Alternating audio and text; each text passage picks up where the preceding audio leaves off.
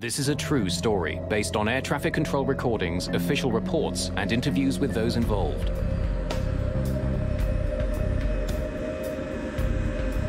Tuesday, August the 2nd, 2005. Charles de Gaulle Airport in Paris. 297 passengers are boarding Air France Flight 358, bound for Toronto. Far aisle, left-hand side. Merci. Philippe Lacaille is traveling with his wife and 2 of his 4 children. Would you like the windows? They're stuck at the back of the enormous jet, and they're not sitting together.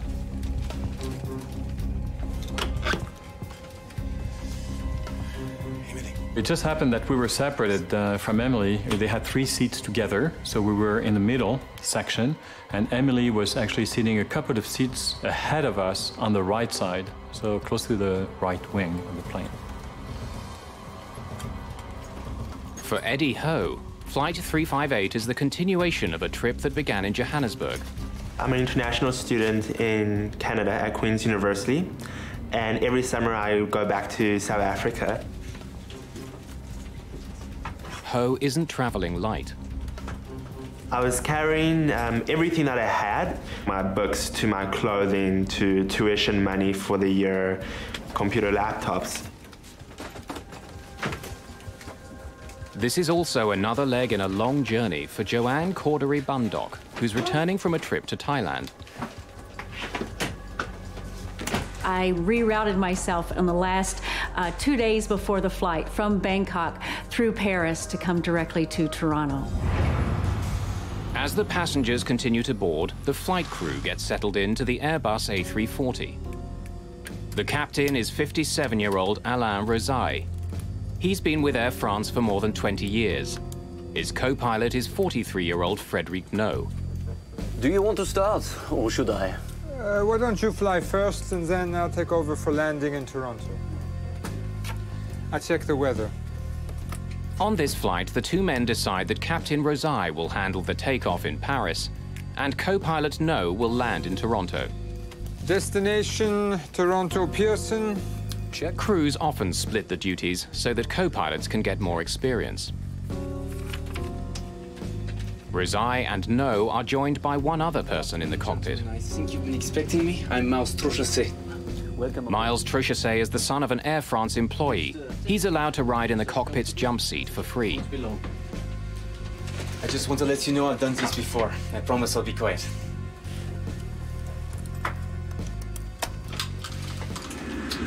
This Air France plane is one of the safest in the world. Since the A340s first went into service in 1993, they've had an excellent safety record. Air France 358. Air France 358, runway 27 left. Cleared for takeoff. Cleared for takeoff. Air France 358. Have a good afternoon, gentlemen. Just a few minutes before 2 in the afternoon, Flight 358 powers into the sky above Paris.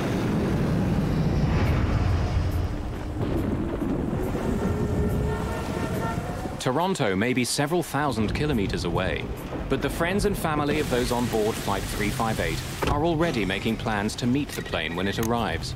Hello? Audrey, I won't forget. I'll make sure to pick up Mom and Dad. No, I won't forget the 2 brats either. I'll get them all. Well, we usually make arrangements before we go to France to be picked up.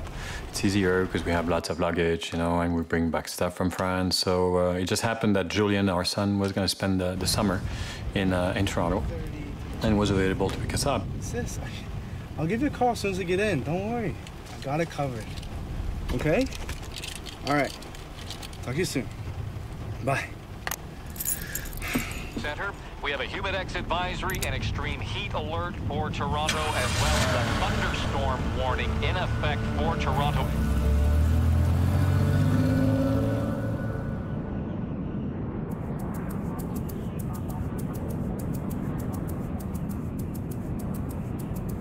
A regular flight from Paris to Toronto takes about 8 hours. As Air France 358 closes in on Canada, there's little to separate this trip from any other. I found that their service was amazing. The food was great. They had very good flight attendants. There were a lot of exchange students from France, you know, like teenagers, you know, coming to Canada for their first time, usually their first flight, and they were very rowdy. There was a beautiful day on the flight over, and the sun was shining, and it was just blue skies and white clouds, and just a lovely day. The autopilot does most of the work for Captain Alain Rosaille and his co-pilot Frédéric No. Just as the two men had planned, No is now in control of the plane. We have a new weather report. The two men get regular updates on the weather conditions in Toronto. Overcast and rainy with a chance of thunderstorms. Temperature in the low 20s.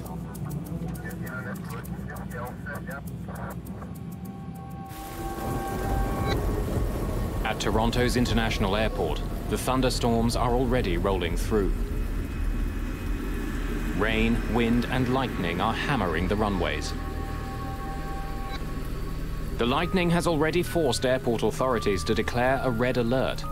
It means that the chance of being struck by lightning is so great that ground crews are not allowed to work on the planes.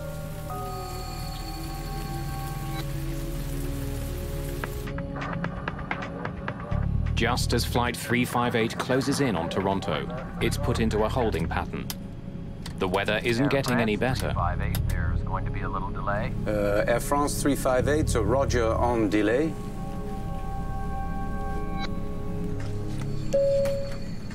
Ladies and gentlemen, this is your captain speaking. I'm sorry to inform you that there'll be a short delay. There's some weather conditions above Toronto, and we're just going to give it a couple of minutes to clear up.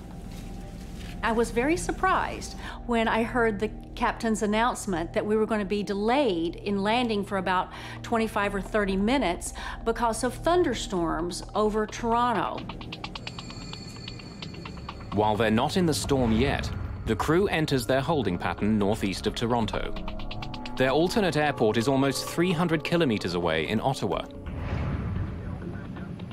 At the moment, the plane has a little over 7,500 kilograms of fuel in its tanks, more than enough to get them there. Typically, a pilot will think about the economic impact of diverting to an alternate airport. While that is not a primary decision maker, it is an alternate decision maker as far as if they have to divert, how are the folks going to be transported from that alternate airport back to the destination airport that the airplane was originally going to. Flying almost 300 passengers to Ottawa would be a logistical nightmare. But the crew can't circle for too long with the fuel they have.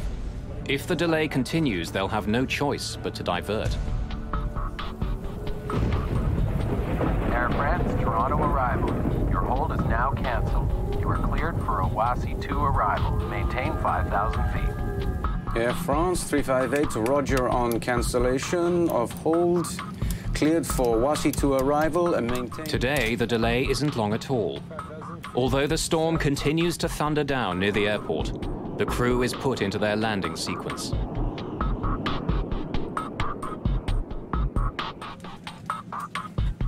Ladies and gentlemen, this is your captain speaking.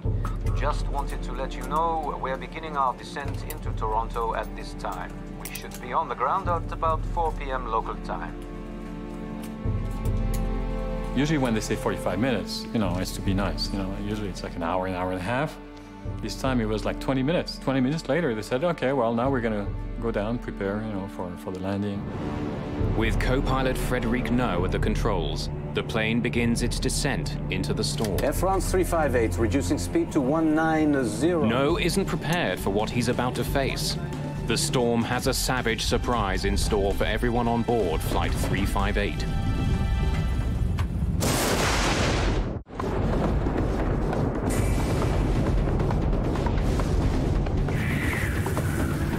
A brutal summer storm is battering Toronto.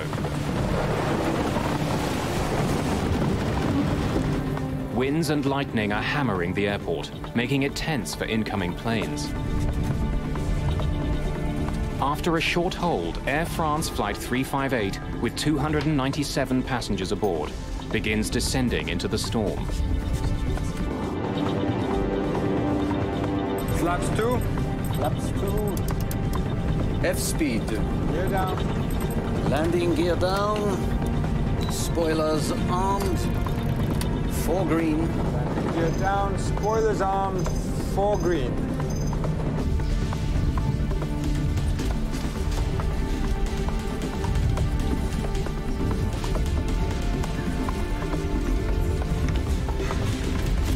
You'll be fine. Don't worry.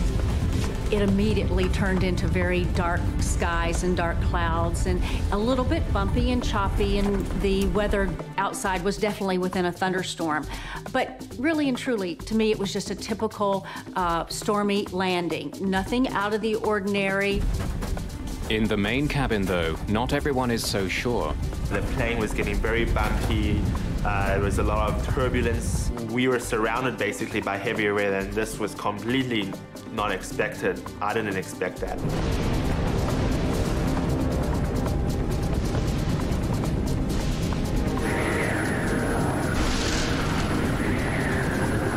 Air France 358, slow your final approach speed. Air France 358. Co-pilot Frédéric No has the plane in position. He's moments from landing. Air France 358, roger. Flaps to full. Flaps full.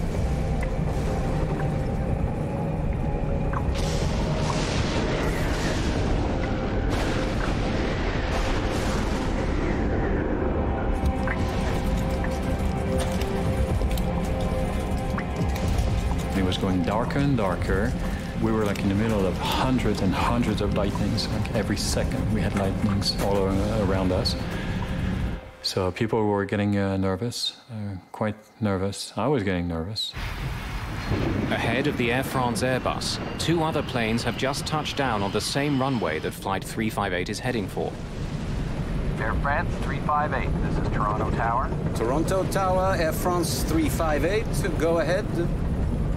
You are cleared to land runway 24 left. Be advised the preceding aircraft reports braking action is poor, and they estimate the surface winds near the runway as 290 degrees at 15 to 20 knots. Braking poor, 15 knots, gust to 20. France 358, thank you. The crew is being sent to runway 24 left, which will allow them to land into the wind. It also happens to be the closest runway to the city's biggest freeway, which is gearing up to handle the evening rush hour traffic.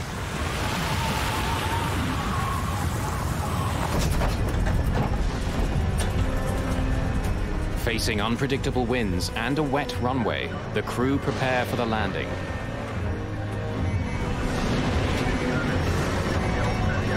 Select auto brakes to medium.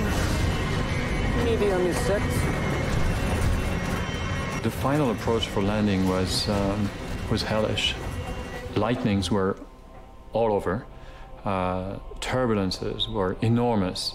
You could feel the pilot fight with the plane to keep the plane in line with the runway to land, and they had a heck of a time to keep it lined up. I know my son next to me was getting very nervous, and I was nervous to see my daughter actually far from us.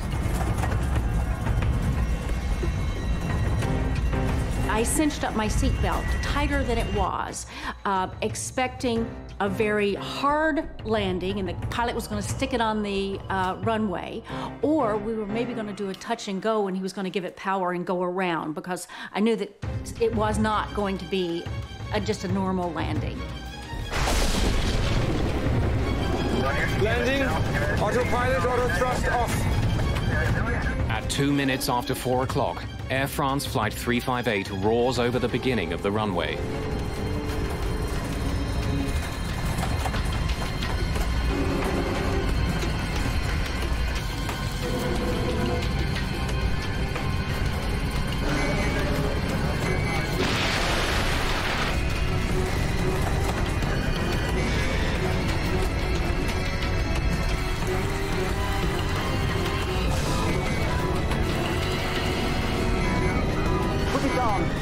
Put it down!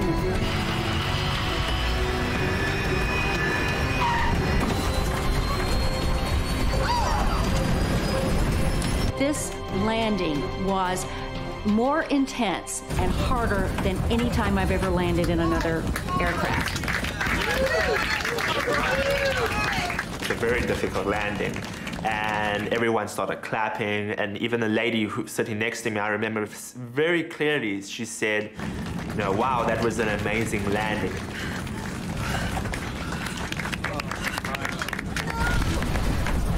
And as soon as she finished that sentence, then all hell broke loose.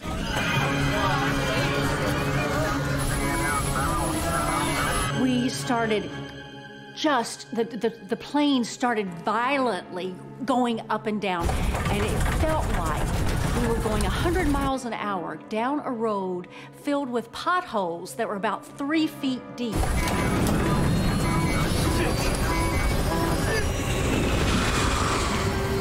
Immediately you could see this orange aura, and for me it's a picture I will never forget. My daughter was sitting ahead of us on the right side of the plane. And at that time, she turned her head towards us, you know, with very wide eyes, you know, looking at us. And her face was surrounded by this enormous aura, orange aura of fire. Then, moments after touching down, still traveling at 146 kilometers per hour, Flight 358 runs out of room.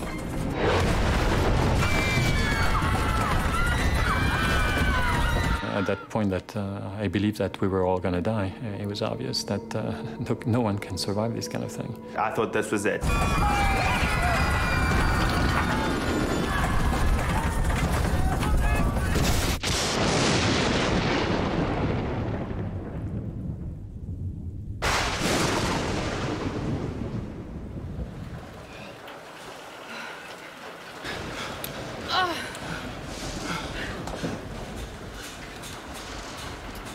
The next thing that I can remember is that an announcement came. Ladies and gentlemen, everything's okay. We've stopped now.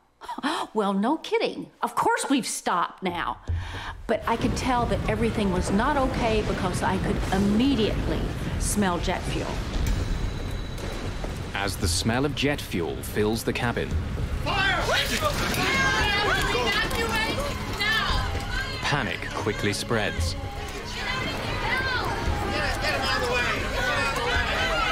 Everybody was expecting the plane to blow up. It was obvious. Smoke and flames are spreading quickly. Now it's a desperate struggle to escape.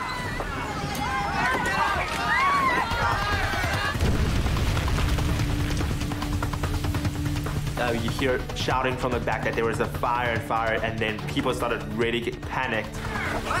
If they don't get out, they have just seconds to live.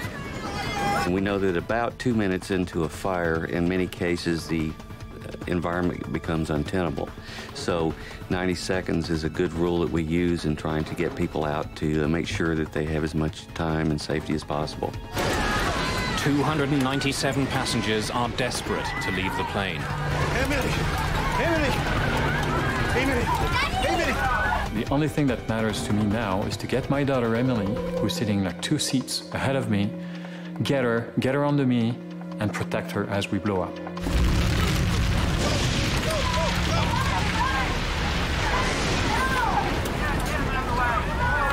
Am I going to try to get my luggage, my laptop? And then I thought to myself, what if I would die trying to get my laptop? I just said, okay, I've got to get out. I've got to get out.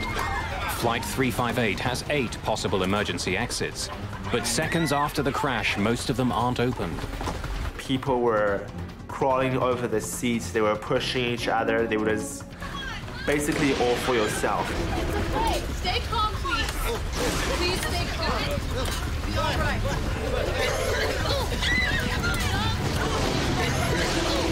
Open the door! Open the door!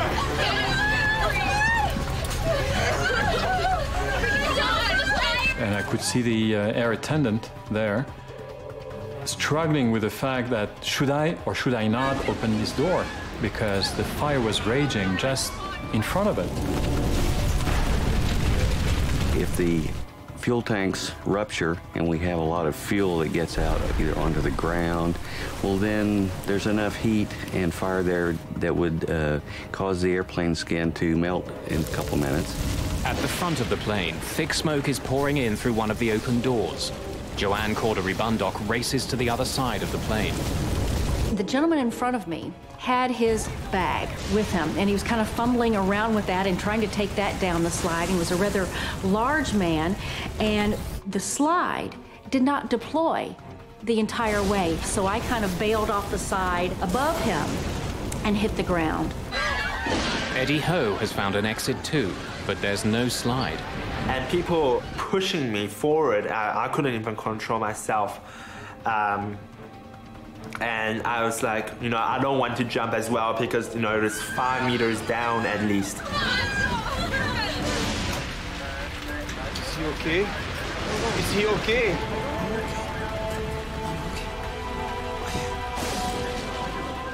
In the cockpit, Captain Rosai has been badly injured when his seat was ripped off the floor by the force of the crash.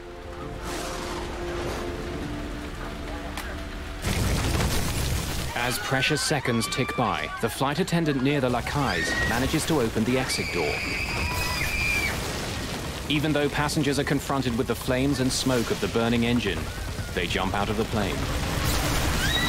So push them down, my wife went down, I went down. We just ran up as fast as we could through torn metal and thorns and like through whatever was left of the ground where the plane was.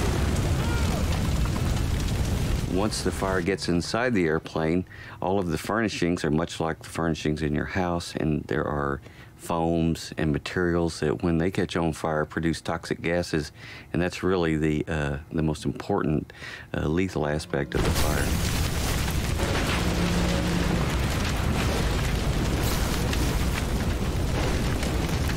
Basically, you just had to jump. So what I did was, you know, I prayed quickly and I closed my eyes and jumped.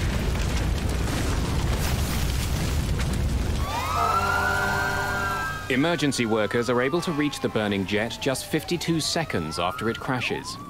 But with the threat of an explosion, it's dangerous to get too close. It was very difficult to see anything due to the rain that was coming down. There was a lot of smoke engulfing the plane, some fire that was still ongoing, as well as you could see that some of the parts of the plane had broken off, some of the wheels that were at the side of the roadway, as well as portions of the plane's wings that had broken off. Philippe Lacaille and his family struggle up the hill the plane has just plowed down. You know, and at that point, the plane blew up. Once, twice, 3 times. So you could feel and hear this enormous explosion actually taking place. On the first one, I looked at the first one because I just couldn't believe my eyes. You know, I could see, I think, pieces of luggage, things flying up in the air. You know. And of course, at that time, I figured, oh my God, you know, that could have been us. You know. We had a perfect view of the airplane and see this black smoke coming out the side of the airplane, and the yellow and the orange and the red flames shooting out. We were fine, but we just knew that there were so many passengers in that plane that had not gotten out.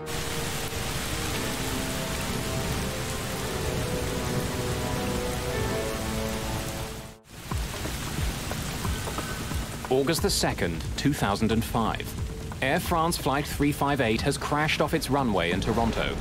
Flames are tearing at the fuselage. Smoke is pouring from the ruined jet.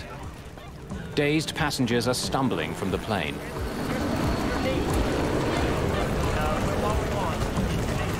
Passengers that were coming up, again, were very rain-soaked and muddy from coming up the hill. There were several individuals that once they got up there were crying and a bit emotional, as well as looking around for other passengers or family or friends that may have been with them at the time. About 35 minutes ago, a plane ran off the runway at Toronto's Pearson Airport. Footage of the crash quickly appears on local TV stations. Philippe Lacaille's daughter Audrey is one of the many people shocked by the pictures. She turned on her TV, and here we go. There was the Air France crash right here, live in front of her. you know, burning, exploding right in front of our eyes. 250 people on board. We have not had any reason to make a statement yet as to whether anybody has survived or escaped. Philippe Lacaille's son Julien is waiting for his father at the airport. He has no idea what's just happened to the Air France flight. What? What do you mean, where am I? I'm at the airport waiting for Mom and Dad. Like, you... What? So Julian didn't know anything, and he was there at the airport. And she says, well, you know what? I think you're going to have to wait a long time because the airplane just crashed. One of the busiest highways in North America borders the airport. Just before rush hour, it's packed with thousands of vehicles. Drivers slow down, captivated by the terrifying sight of the burning plane.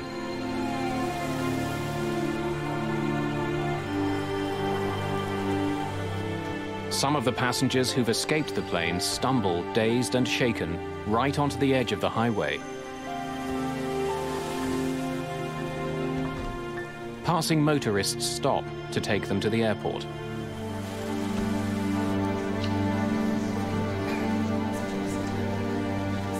At this point, there was only about 25 or 30 people with me in the airport.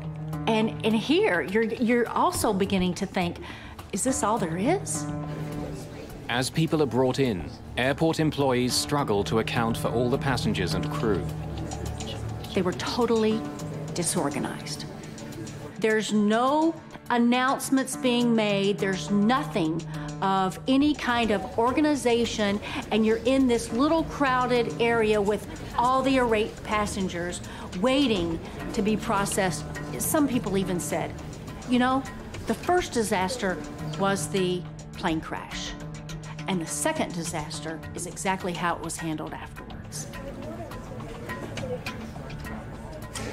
Relatives wait desperately for any news. Julien Lacaille is just one of many who fears the worst.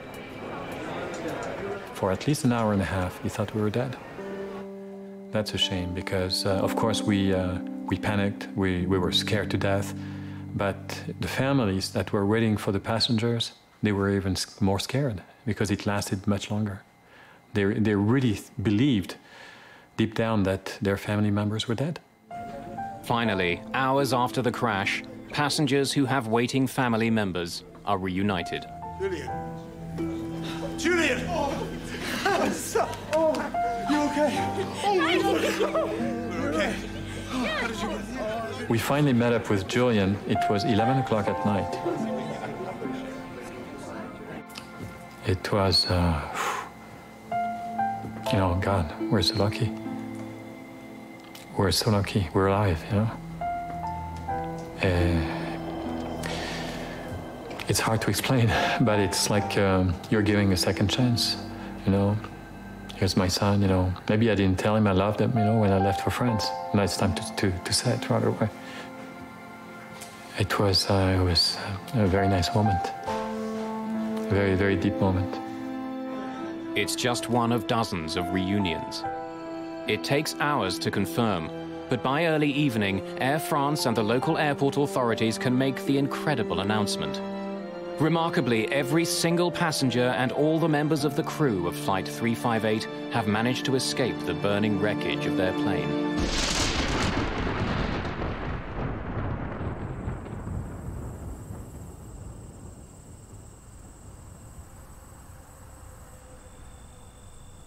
The next day, smoke and charred wreckage are all that remain of Air France Flight 358. The Airbus A340 is a sophisticated, highly engineered plane with a glowing safety record. What had gone so terribly wrong?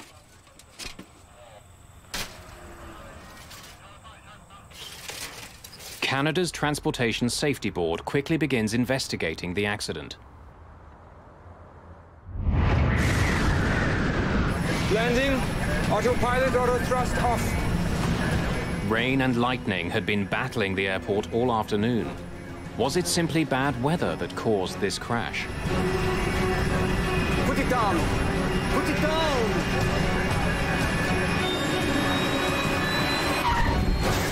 Neither the pilot nor the co-pilot have spoken publicly about the crash.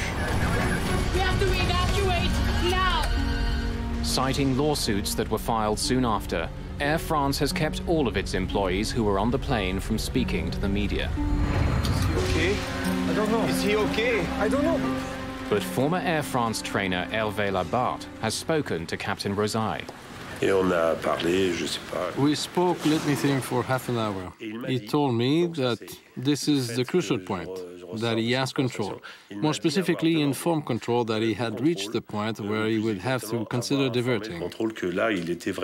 What he told me is that control informed him that they would soon open the runway. There was, of course, a lot of lightning, rain and turbulence can have a devastating effect. Instruments become more difficult to read, the aircraft is harder to handle. Investigators discover that as the crew struggled for control in the cockpit, on the ground, delicate instruments used to measure the wind at the runway were destroyed by lightning. With the ground equipment destroyed, they were relying on their onboard systems for information about wind conditions. The onboard equipment only gives them the actual wind direction and speed on the nose of the aircraft at that exact time. It does not predict ahead of the aircraft. So the pilots really have no way of knowing what lies ahead of them. But two planes had touched down just minutes before the Air France flight on the same runway. The crews of those planes did their best to inform air traffic control of the tricky conditions. Air France 358, this is Toronto Tower. Toronto Tower, Air France 358, go ahead. You are cleared to land runway 24 left. Be advised, preceding aircraft reports braking action is poor, and they estimate the surface winds near the runway as 290 degrees at 15 to 20 knots. Braking poor, 15 knots. 20-knot winds are strong, but are well within the allowable range for landing an A340. But when investigators study radar images of the airport, they discover quite a different story. As Flight 358 landed, a sharp line of rain moved across the runway from north to south. It was driven by a sudden gust of wind of up to 33 knots. The crew of the Air France jet had to deal with conditions that were much worse than they were expecting. Landing, autopilot, auto thrust off. 33 knots is the demonstrated maximum crosswind for an A340, and that would be on a dry runway. So when you say 33 knots at 90 degrees, you're encroaching on the limits of the aircraft. Closely studying the airport, investigators uncover another piece of the puzzle. Maintenance issues and the storm itself were forcing air traffic controllers to use runway 24 left for landings. It's the shortest runway at the airport, almost 650 meters shorter than some of the others. Blinded by rain, driven by unexpected winds, and landing on the shortest runway at the airport, Flight 358 was in a dangerous position. Over the previous 4 hours, they had been made aware of the terrible storms and red alerts. And that was for me my biggest concern. Were they perhaps overtired? Were they lax, victims of routine? In any case, it's obvious that they hadn't gauged the extent of the danger. It's evident that the flight crew didn't perceive the information that they were getting from these various sources as being threatening. Therefore, they attempted to make a landing. But even in bad conditions, even on a short runway, the crew had 3,000 meters in which to land their plane. It should have been enough. To find out why it wasn't, investigators turned to the past. In 1999, an eerily similar accident took place in Little Rock, Arkansas. Damn, we're off course. Oh, I can't see it. Way off. Struggling with unpredictable weather, the crew of an American Airlines jet landed their plane, only to have it skid off the runway. 11 people were killed. Greg Feith helped investigate that crash. One of the first things that I thought about was déjà vu. Having the first bits of information about the Air France accident, it reminded me so much of the American Airlines accident. In the Little Rock crash, Fife discovered that the crew had made a critical mistake, which contributed significantly to the accident. They hadn't followed all of the checklist procedures, and they didn't have the ground spoilers armed, which basically degrades the efficiency of lift on the wing and settles the airplane heavily on the main wheels so that braking action is more effective. Spoilers are only one of several ways pilots of passenger jets stop their massive planes. Reverse thrusters are used to redirect the engine power forward as the plane lands, and sophisticated brakes help slow the jets down. To rule out any mechanical fault, all three systems are examined by investigators of the Air France crash. One of the brakes on Flight 358 was destroyed in the fire, but the 7 other sets of brakes are all tested after the accident. All of them are working properly. Flaps 2. Flaps 2. F-speed. Gear down. Investigators in Toronto also discover that, unlike in the Little Rock crash, this time the spoilers had deployed properly. Landing gear down, spoilers armed, 4 green. And when the engines are examined, the reverse thrusters are deployed. No obvious mechanical fault can be found. As the investigation continues, a French newspaper prints a bombshell. Le Figaro publishes a story claiming that the thrust reversers, which use the jet's engines to slow it down, were not turned on until the plane had been on the runway for more than 12 seconds. As for Captain Rosay, he confirmed the newspaper report.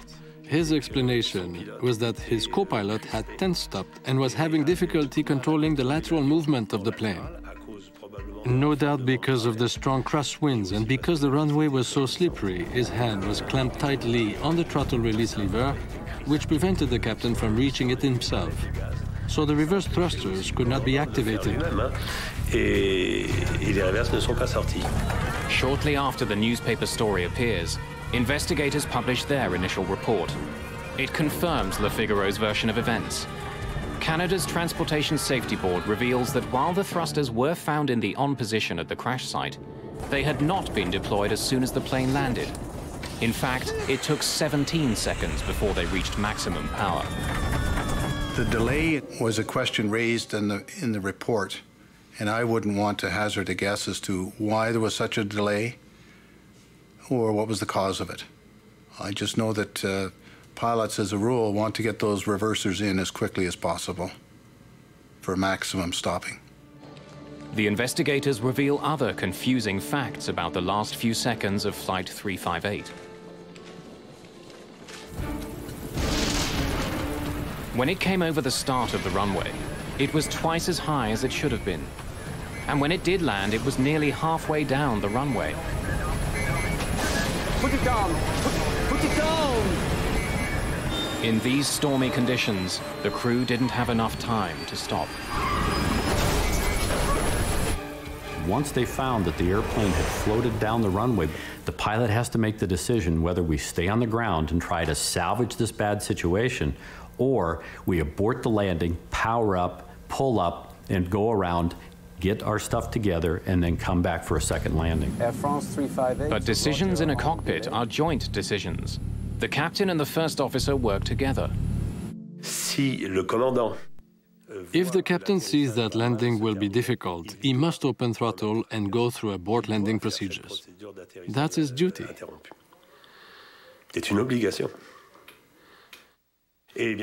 And of course, the co-pilot is also allowed to be the first to act. But the captain's duty is to avoid at all costs a lengthy touchdown. That is clear. By the time the plane touched down, it had only 1,500 meters to stop.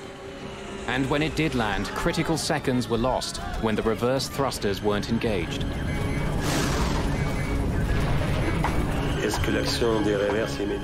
Would it have made a difference to immediately activate the reverse thrusters? Of course it would. Since reverse function reaches its peak efficiency at high speed, that is the exact moment of touchdown, that's what reverse is there for. It's all a matter of aerodynamic braking. The other problem is that the wheels touched ground in the middle of the runway. And reverse or no reverse, at that point it was already too late, as was pointed out by the head of the inquiry. That being said, if the reverse thrusters had been activated immediately, the plane would have come to a stop more quickly. Il serait sorti moins et moins vite. In heavy storms, the margin for error is razor thin. On this rain-filled afternoon, sudden wind, a long landing and a short runway sealed the fate of everyone on board Flight 358. What concerns some in the aviation industry isn't this particular flight, but the reality that overruns are far too common. They happen all around the world, and safety procedures that could stop them are not in place.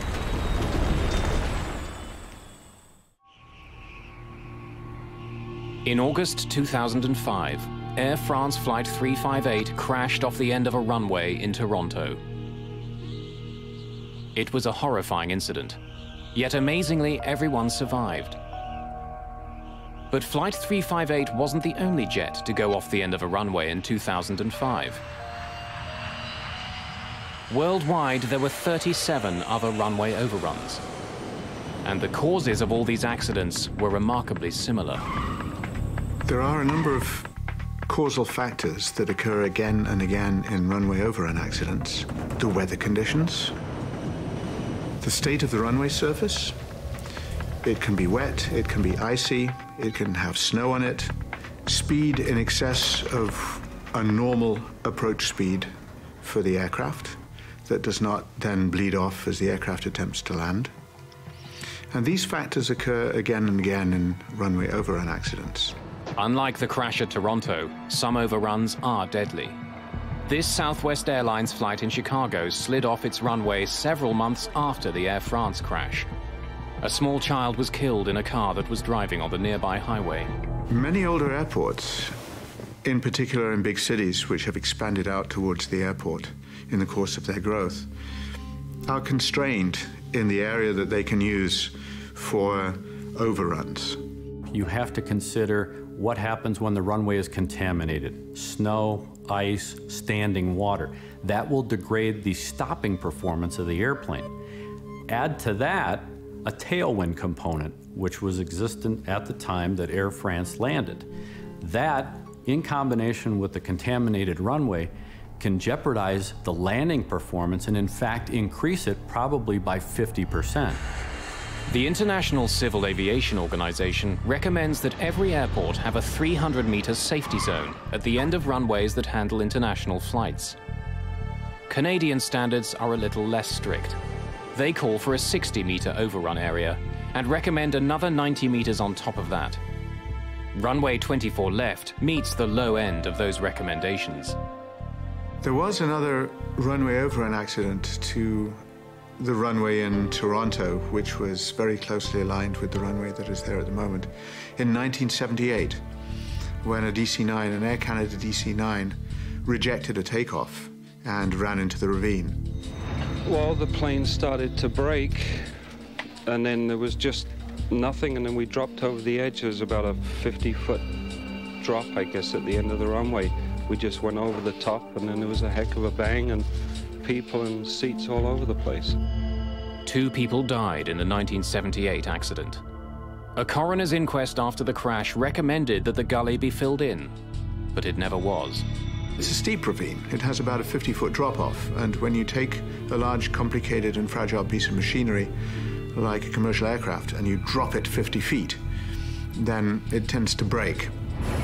There is a possible solution to runway overruns, but it's not being used in Toronto or many other international airports. It's called EMAS, or Engineered Material Arresting Systems.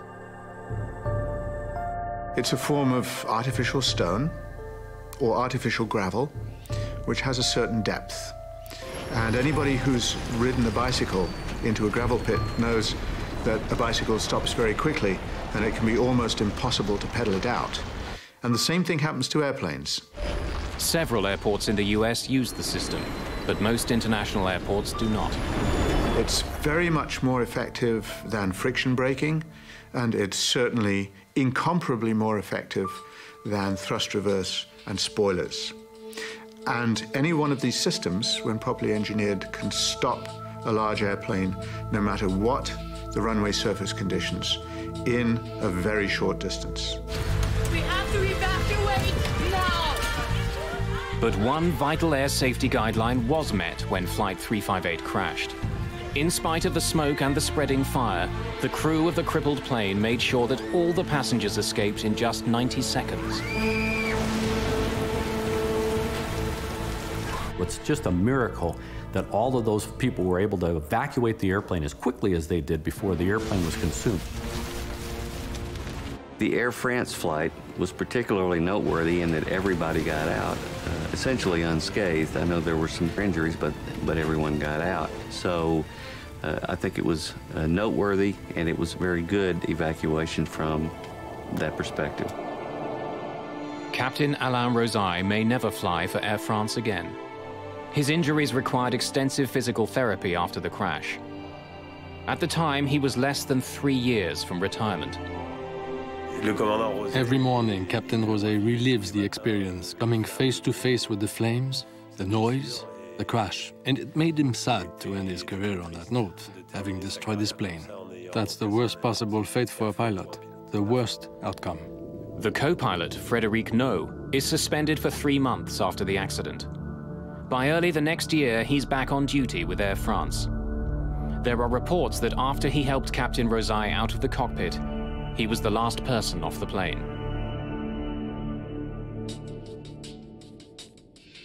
The passengers deal with the crash in their own ways. Well, I went through nightmares almost every single night, flashbacks during the day. I couldn't sleep, I couldn't eat. I questioned myself, why am I here? It's frightening, to be in such a state. And it has taught me to be strong. We really need to take seriously those safety commands and evacuation information, because you never know. It was a perfect flight. There's not any indications that anything can go wrong, and it's right at the very last second that everything happens. So thank goodness I'm here to be able to talk about it now. Open the door! Open the door! There's a lot of negative in the accident, and there's a lot of positive. The negative is, oh my God, I'm gonna die. Oh my God, it's horrible. Oh, I have these nightmares, and yes, I'm traumatized, and my kids are traumatized. However, you have the positives, and the positives are, gee, I'm alive. I have been given a second chance. I have been given a second life. And all of us, my wife and my children and myself, we all experience the same positive effects of the crash, which is we have to give back. We have to do something for others. We have to extend our heart out, our compassion to people who need it. It's almost therapeutic for us, The more you do for others, the better you're gonna feel. So for me, I figured, if I can extend my heart out to others, maybe it's gonna help me as well.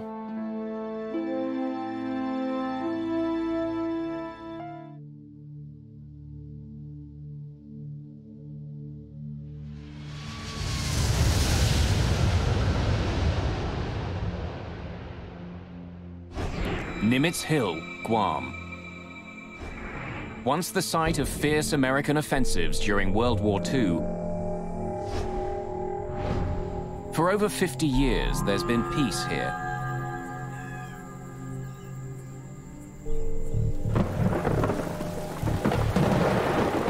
Now the hill is peaceful, invaded by hunters.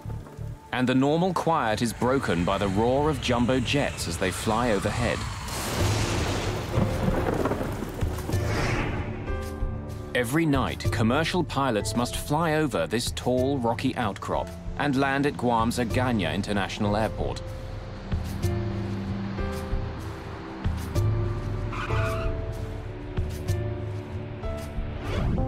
Flights come from airports all across Asia.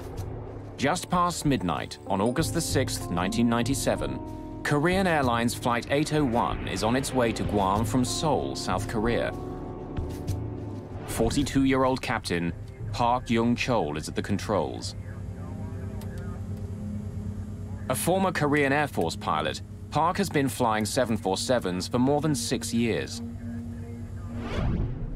Just a few months ago, he received a Flight Safety Award from the President of Korean Air for successfully handling a 747 engine failure at low altitude. Park is supposed to be flying to the United Arab Emirates tonight, but a scheduling change has put him in command of this shorter flight to Guam. In the cabin, Korean, Japanese, and Western tourists are heading for Guam's pristine beaches.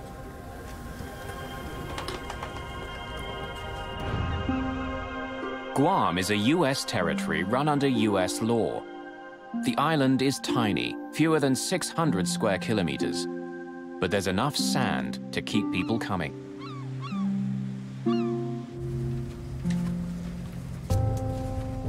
"24-year-old Sean Burke and his girlfriend Wendy Bunton are planning to make the most of Guam's beaches. They're flying in from San Diego for a vacation. Sean and Wendy were going to Guam to do some scuba diving, reef diving, and at the same time, they were going to visit her brother, who was in the Navy over there. He was a Navy doctor. Flight 801 is taking Barry Small back to work. He's returning to Guam from New Zealand for another 6-month contract as a helicopter pilot, but he does it with a heavy heart. The night before I left, my father had a heart attack, and I had to CPR him till the ambulance arrived, and decided to cancel the contract so I could help him. But he was insistent that you must carry on with your job.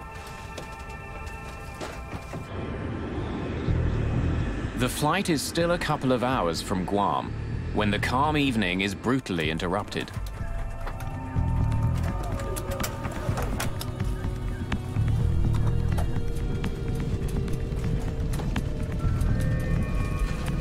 Watch the speed. It could be severe turbulence. Make an announcement to have everyone in their seats with seatbelts on. Ladies and gentlemen, this is your first officer speaking.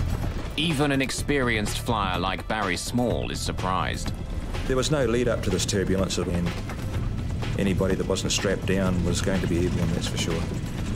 The lockers were rattling, and anything in those lockers was bound to break. It was a horrendous shudder.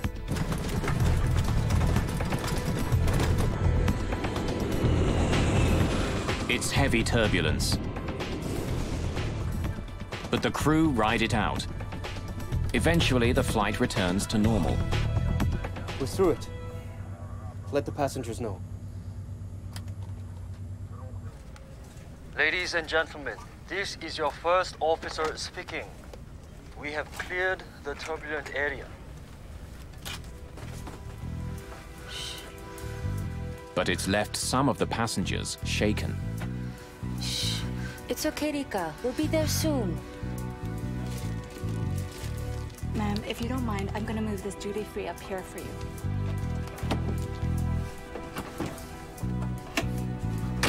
The cabin crew cleans up, and the passengers settle in for the rest of the trip.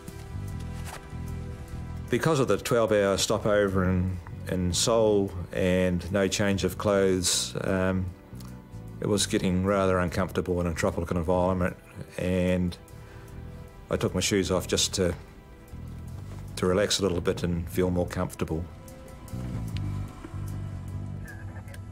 Captain Park and his crew begin looking ahead. They know there's more unsettled weather coming. Rain has been hitting Guam on and off all day. In fact, August is the heart of the island's rainy season. Small showers can pop up, making visibility unpredictable. In that particular part of the world, they have what's called a top hat thunderstorm. That is a very small thunderstorm that builds up all times of the day, and it's very short-lived, so it wouldn't hamper the pilot's ability to actually conduct the approach. It's going to just obscure his view for some period of time while they're transiting through it. Just past 1 in the morning, Korean Air Flight 801 makes initial radio contact with Kurt Mayo, the radar controller at Guam's airport. Guam Center, Korea 801, leaving level 410 for 2,600. Korean Air 801, roger. The crew aren't the only ones preparing to land. After more than 3 hours of flying through the night, the passengers get ready for the airport. I saw the lights of Guam, and I knew exactly where the aircraft was because I've been there many times before. Captain Park has navigated Nimitz Hill 9 times before, but this time there's a major difference. At airports around the world, pilots land with the help of a glide slope, an electronic system that helps planes safely touch down. If pilots follow the directions given by the glide slope, it guides them to the foot of the runway. The glide slope beacon at Guam Airport has been removed for extensive maintenance. Without the airport transmitter, Park's glide slope indicator in the cockpit is useless. Landing without a glide slope is rare, but it does happen. In Guam, the transmitter is scheduled to be out of service for more than 2 months. But impaired navigation is only part of the problem. Captain Park is fighting exhaustion. They make us classic guys work to the maximum. Probably this way, hotel expenses are saved on cabin crews and they maximize flight hours. Really sleepy. Now, as the plane approaches Guam, clouds and rain block their way. Captain, Guam condition is no good. It's raining a lot. It's been several hours since Captain Park and his crew left Seoul. Now the rain is making the late flight more difficult. Tired and fighting the weather, the captain begins the final approach to the airport.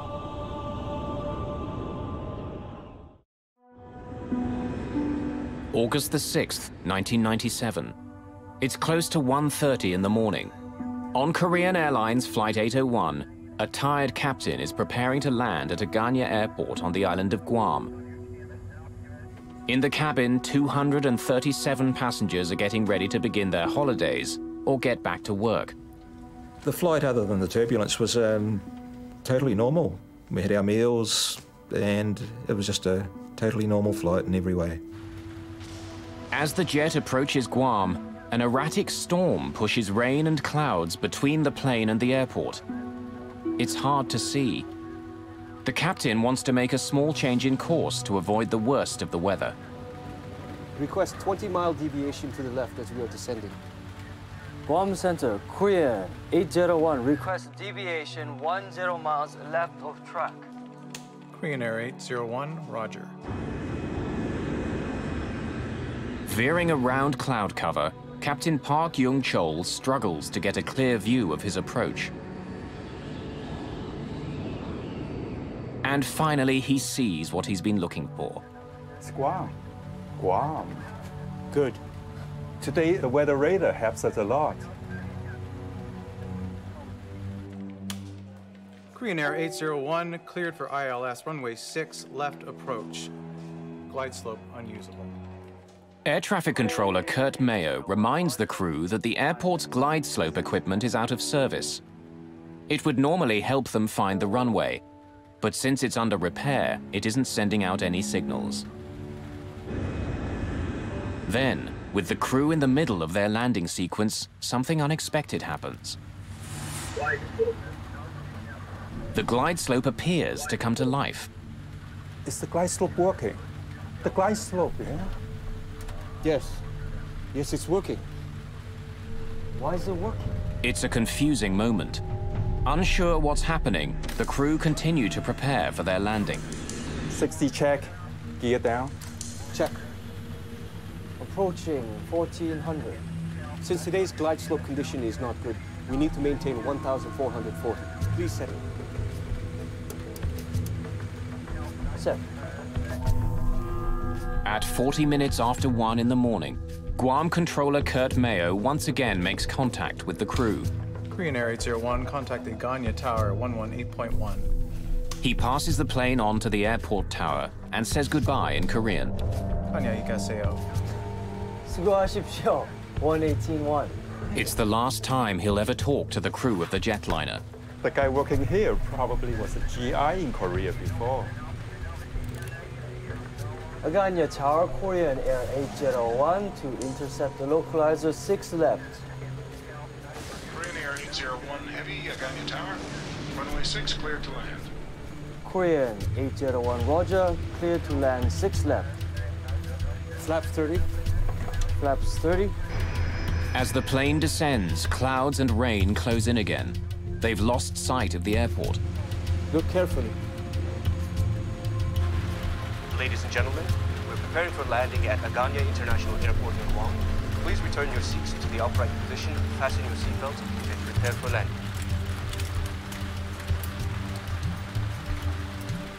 Set 560 feet. As the plane flies closer to the ground, the crew expects they'll see the airport any second. But the rain makes it hard to see anything.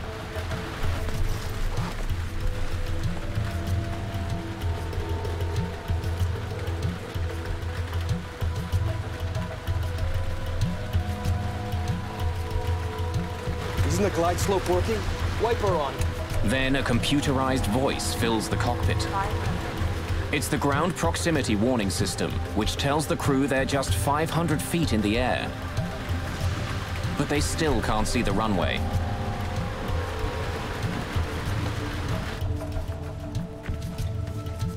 I've done this flight many, many times before, and when I estimated we're about 30 seconds from landing, I bent down to put my shoes on. 200. The plane is now just 200 feet above the ground, but still the crew can't see the runway. They're quickly running out of time. Let's make a missed approach. Not in sight. Not in sight. Missed approach. Go around. Go around. Perhaps.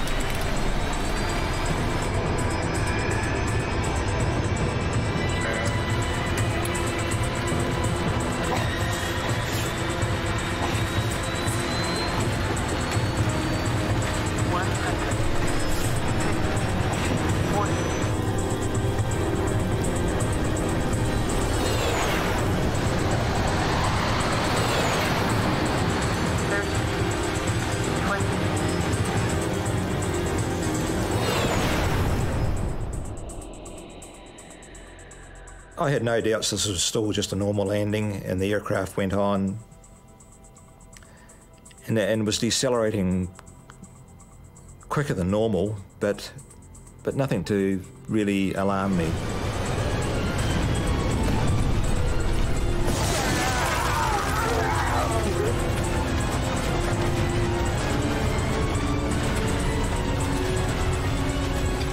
Things were getting pretty serious then. The aircraft was starting to break apart. I forced myself up to look, and there was just bottles, bags, everything you can imagine was coming out. Only way I can really describe it is like about 1,000 737s landing all at once. On a wooded hillside in Guam, the shattered plane finally grinds to a halt.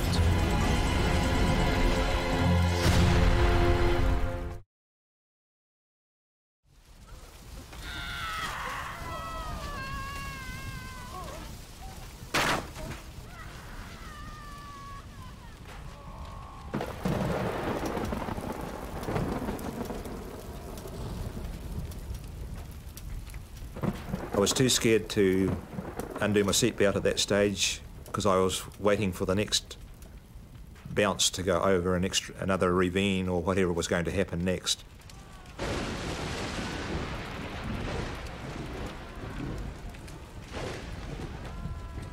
Miraculously, 11-year-old Rika Matsuda has survived and is virtually unhurt. But her mother is trapped and injured.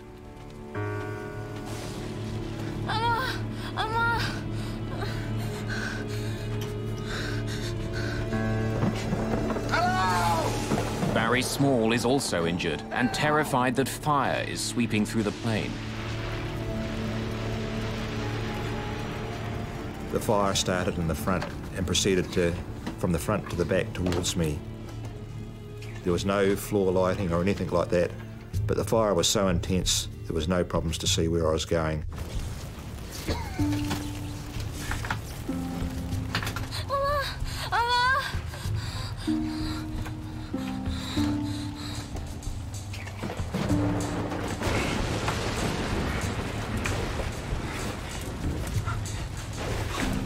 If help doesn't arrive soon, those who survived the initial crash may be trapped inside the cabin.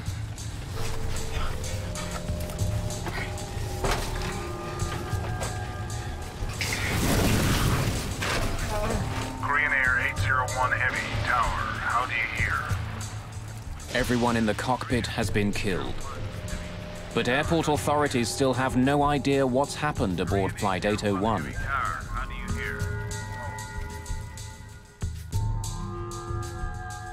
Hurt by the crash and desperate to escape the ruined plane, Barry Small stumbles towards an opening in the cabin. I got back these six seats, and then there was about a 6-foot drop down to the ground.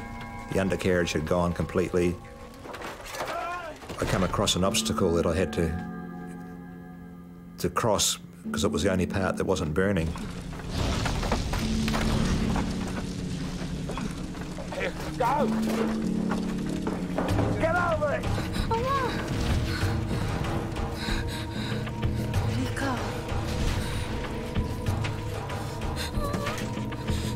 Rika's mother tells her daughter to get out of the burning plane.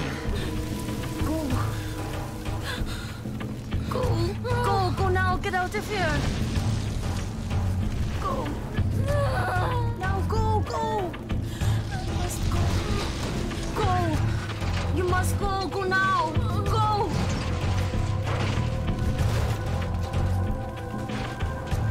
The fire is spreading quickly. As passengers struggle to deal with the disaster, rescue workers don't even know the plane's gone down.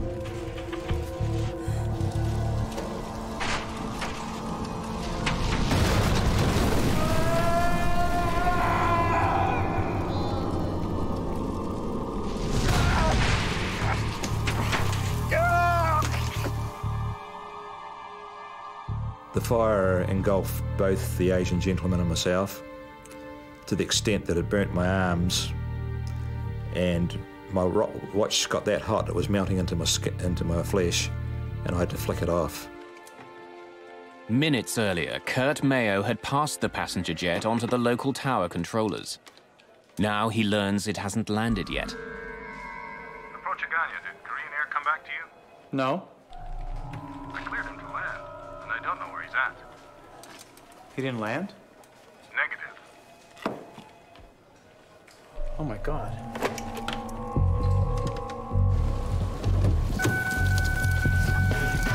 Within minutes, Guam Fire Chief Chuck Sanchez is en route.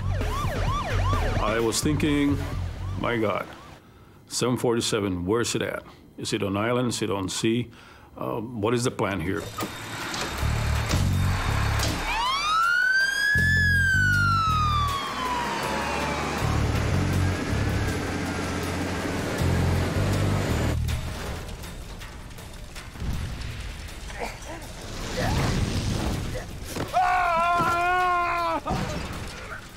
We both fell off the side of the container, and the Asian gentleman disappeared into the jungle.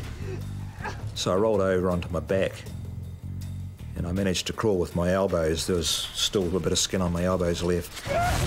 Small has a badly broken right leg. He crawls away from the wreckage. Many more people remain trapped inside.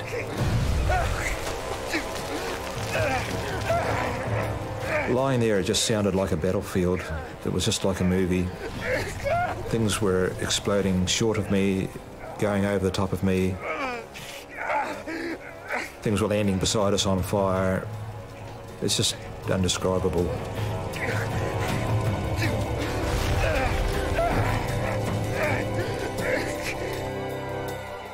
There's only one way for emergency crews to get down to the wreck site, along a single access road that runs beside Nimitz Hill. As they race to the accident scene, rescue workers discover a major obstacle. A pipeline has been ripped out of the ground by the crash and thrown across the road. There's no way around it. Having heard about the crash, the island's governor, Carl Guterres, has joined the rescue team. Engine Company 7, get this thing out of the way. You guys, get the medikits and come with me. We reached the closest point of approach to the crash site, which was up the hill and probably about another 150 yards downhill. I go, gentlemen, turn on whatever lights you got to guide us down this path, and let's do it.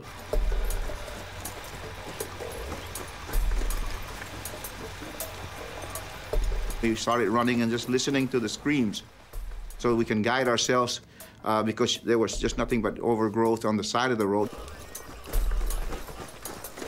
At one point, I stopped him and I go, Governor, sir, I need you to make some serious decision in this operation, and I don't think I want you to move further. I'd like for you to stay on this side, and you know, I don't want you to get hurt. You know, let us do this job. And he goes, no, I want to help you guys.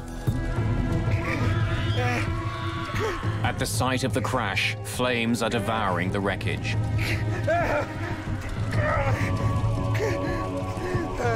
Hampered by his broken leg, Small can only look on as people cry out for help.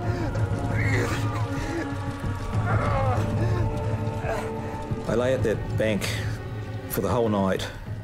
During that time, hearing people call out in a foreign language, which initially sounded like good, healthy calls for help, then turned into screams as the fire got more intense.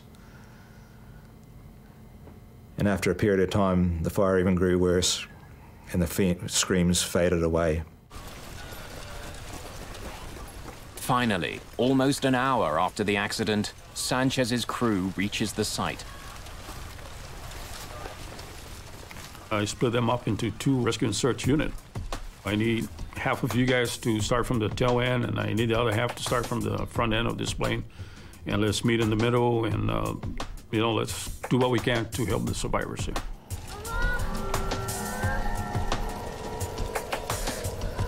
Guam's governor, Carl Guterres, sees Rika Matsuda all alone and crying out for her mother.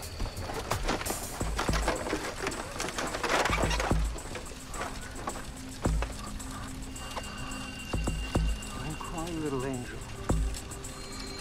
Everything will be okay. I did not dare let her go. It's something that I almost like there was a bond between me and that little girl. And I found out later she was 11, but she looked really smaller than 11 years old. Fire Chief Chuck Sanchez finds Barry Small in the swordgrass. Take my jacket. He gave me his fire jacket and put it under my head to comfort me. Here, go. That way. Let's go. Later on, he was very distressed that he had to come back and get it back because he was getting burnt, dragging people and bodies out of the aircraft.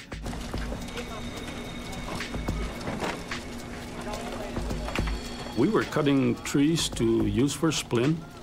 We were taking off our protective gears to cover the survivors.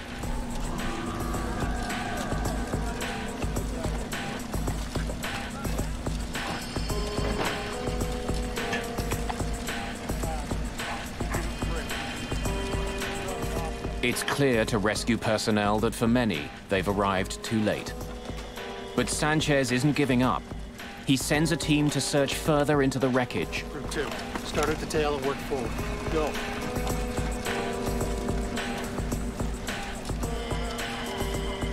All I heard was this large explosion, man, right where they were at.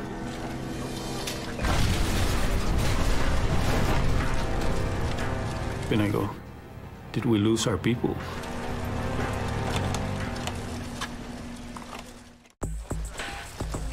A Boeing 747 has crashed on a rugged hillside in Guam, just a few miles short of the airport. There were 254 people on board. Rescue workers comb through the wreckage when an explosion rips through the remains of the plane.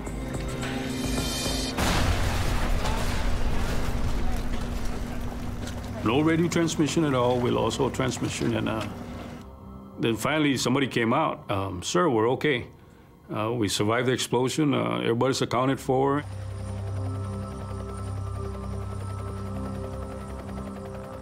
It's not until the dawn finally comes that rescue workers can see the extent of the damage. The plane has spilled down the mountain and broken into several large pieces. Only 26 people survived the disaster.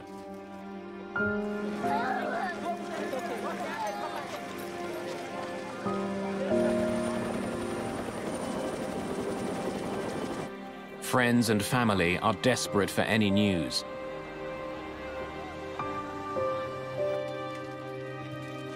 Many bodies are badly burned. Although most of the passengers are Korean, Sean Burke and his girlfriend Wendy Bunton are among a few Americans on the flight.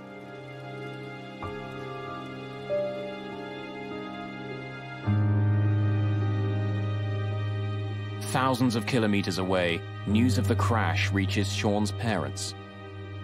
When she hears about the crash, Sean Burke's stepmother doesn't know if Sean is alive or dead. He could have been burned in the crash. He could be unconscious in a local hospital there, and we just wanted to go over and bring him back. So, I mean, because that kept going through our minds that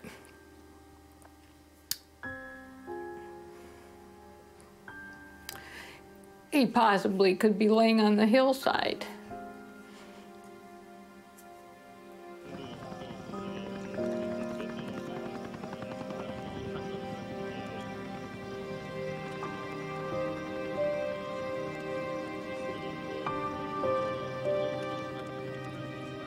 Since Guam is an American territory, the responsibility for investigating the crash falls to the National Transportation Safety Board. Greg Fife is the lead investigator. When he arrives on the site, he has to contend with more than just the carnage of the plane crash.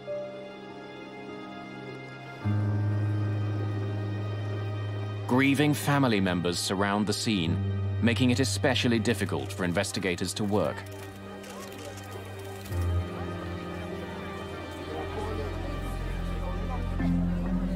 As an accident investigator, you have to keep your emotions in check. It's like being a doctor in an ER room. You see this devastation, you see this tragedy unfolding in front of you. You hear about all of the sad stories, especially when there are kids and innocent people involved. And as an accident investigator, you have to keep those emotions in check because you have to remain objective, you have to remain emotionless to be able to do your job effectively. And we had a whole building full of people just like us. They were all grieving and crying out. It was just horrible.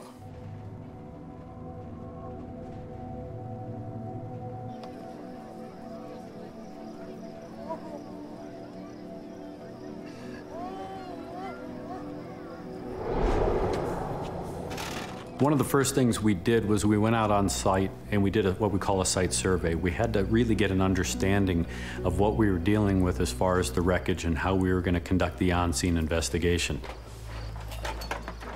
During the preliminary investigation, Fife finds that large sections of the plane are almost completely intact. The airplane landed relatively under control. That is, that the pilot basically landed the airplane into the trees and into that terrain. Unfortunately, it was 3 miles from the airport. Investigators find a number of items that survived the crash and the fire that followed, including the landing chart the crew was using as it approached Guam Airport. Investigators also find Captain Park's travel bag, and in it discover a small plastic pill container. Captain Park had been prescribed a variety of drugs, including pills containing benzodiazepine, a class of drugs often used as a sedative. The pills and tissue samples from Captain Park's remains are sent for analysis.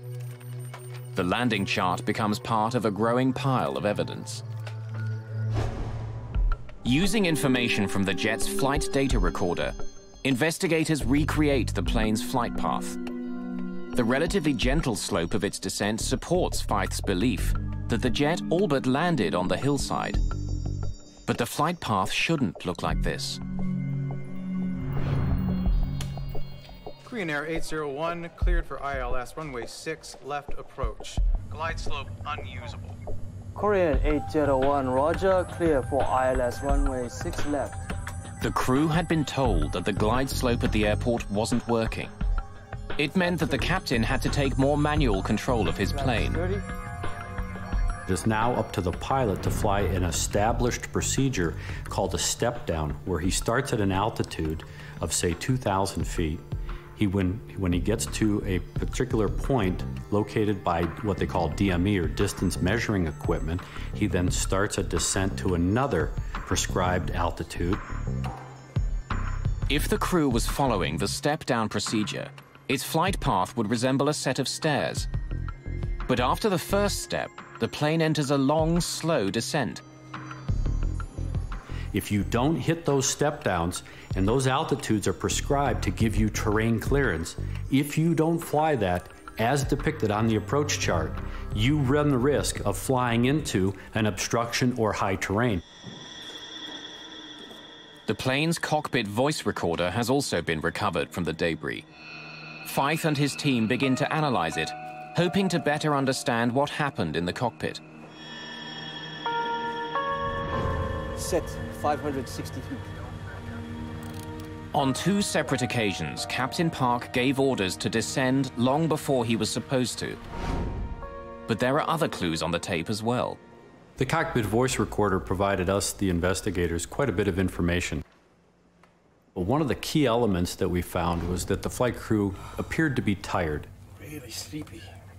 This was a chartered flight, so it would have put them on what we call backside of the clock flying. That is, they wouldn't be normally flying during the day, they are now flying at night.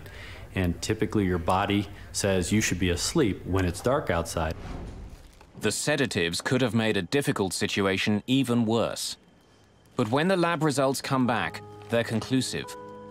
While he had the pills with him, there are no traces of them in Captain Park's system. When lead investigator Greg Fythe returns to the cockpit voice recorder, he focuses on the captain's discussion of the glide slope. Is the glide slope working?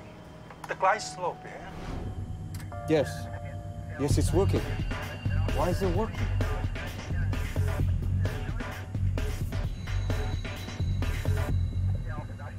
He started to see the glide slope needle move a little bit and started to question the other crew members as to whether or not the glide slope was actually working or not.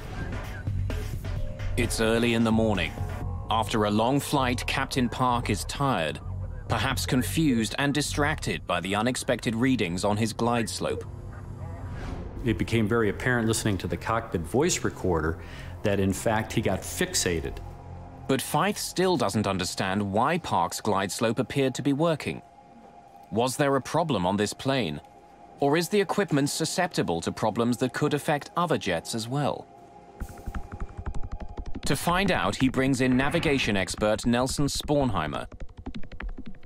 I spent some time looking at the transcript, trying to determine what the navigation issues were, why a good airplane was in the wrong place, and to investigate the apparent confusion on the part of the crew who thought that the glide slope was working at least part of the time.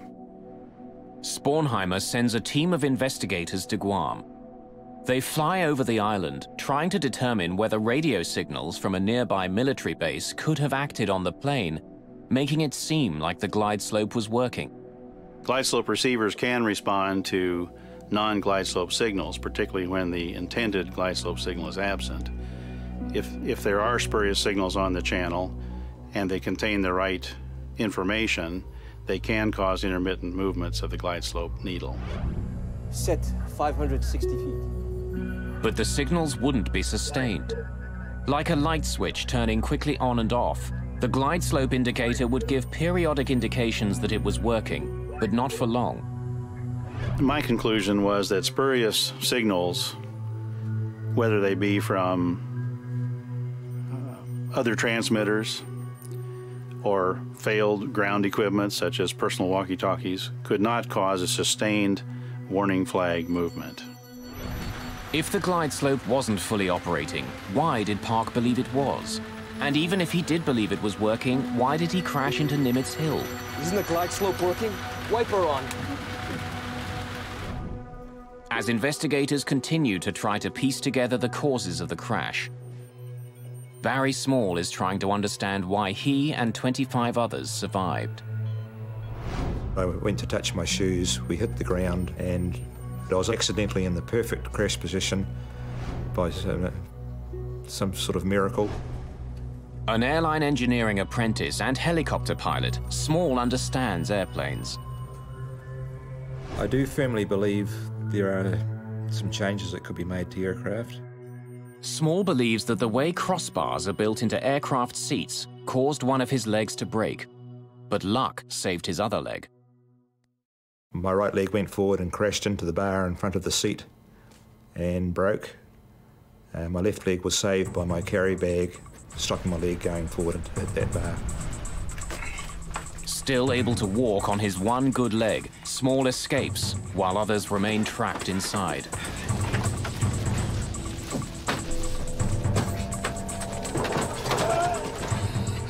Since she's young, Rika Matsuda's legs are shorter than a normal adult. Sitting normally, her legs wouldn't have been pressed against the crossbar on impact, so she was able to escape the plane. Go now, get out of here. While her mother died. Small is also convinced that the flames that first spread through the cabin of Korean Air Flight 801 were preventable. They estimate that those top lockers had over 462 litres of burnable alcohol on board. Had the plane been full, there could be at least twice that amount. During the crash, Small believes that the duty-free alcohol mixed with oxygen in the plane's ceiling. The combination ignited with deadly results. It's a fire he thinks could have been prevented.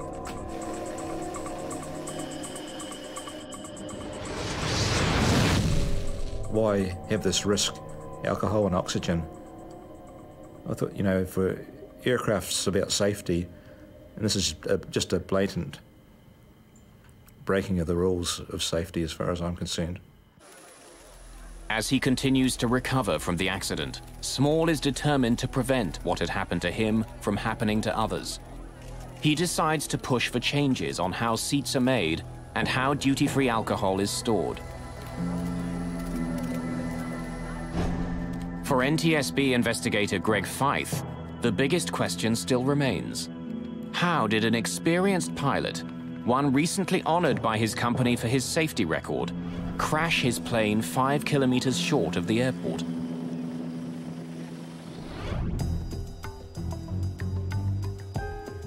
As the investigation continues, he discovers that the landing chart the crew was using was more than 6 months old and out of date. It's an indication that the crew could have been better prepared for the landing.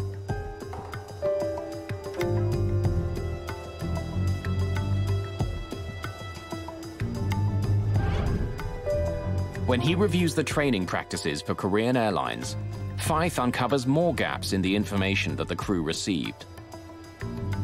We found that the Korean Airlines flight crew had all of their training based on airports with approaches where the DME was always co-located at the airport. DME is distance measuring equipment, electronic beacons that tell pilots where they are in relation to the airport. Often the final beacon is found at the foot of the runway. That was not the case in Guam. The airport was in fact 5 kilometers further on.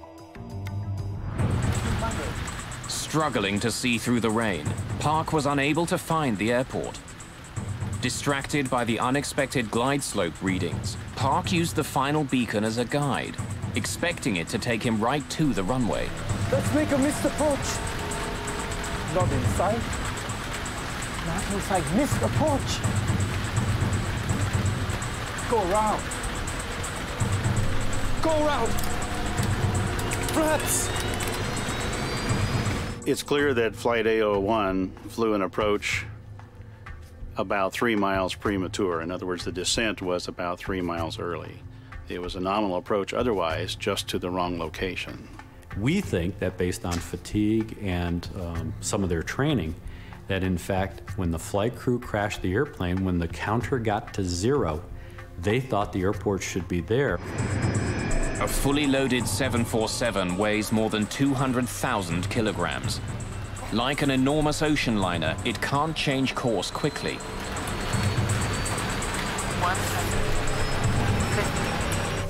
Blinded by rain and relying on their equipment, the crew of Korean Air Flight 801 thought they were heading straight at the runway. When they realized something was wrong, it was too late. As the investigation continues, Fyfe and his team make a startling discovery. Equipment that would have given the crew more time to react had been disabled on purpose. In August of 1997, the crash of Korean Air Flight 801 took the lives of more than 200 people.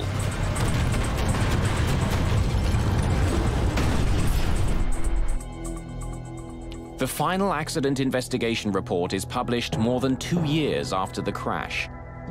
It lays blame on the Korean Airlines training methods and the crew's over-reliance on the jet's automation. But it also has sharp words reserved for the FAA, the body that regulates air travel in the United States.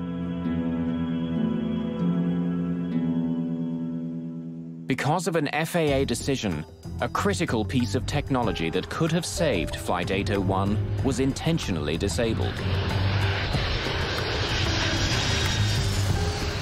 The Minimum Safe Altitude Warning System, or MSAW, is a standard piece of equipment at major American airports. But in Guam, the FAA had made a critical alteration to the way it was used.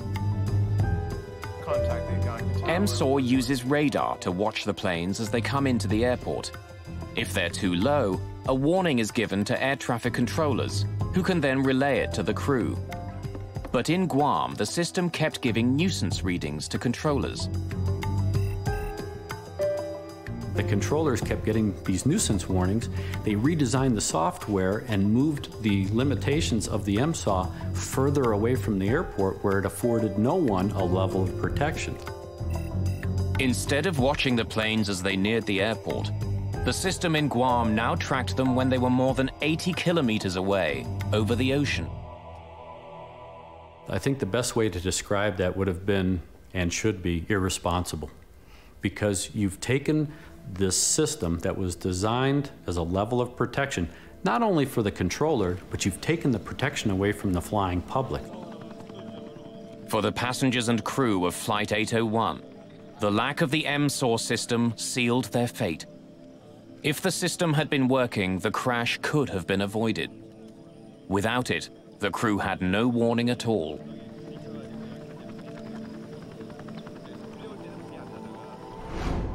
The 2 pilots didn't want to die. They had families. No one wanted to die. We still do not blame them. The bottom line is nobody wanted to be in that situation. It was just something that happened. For Barry Small, the years since the crash of Flight 801 have been emotional and frustrating. The Civil Aviation Authority in his homeland of New Zealand has acknowledged the potential danger posed by duty-free liquor on board, but so far no policies have been changed.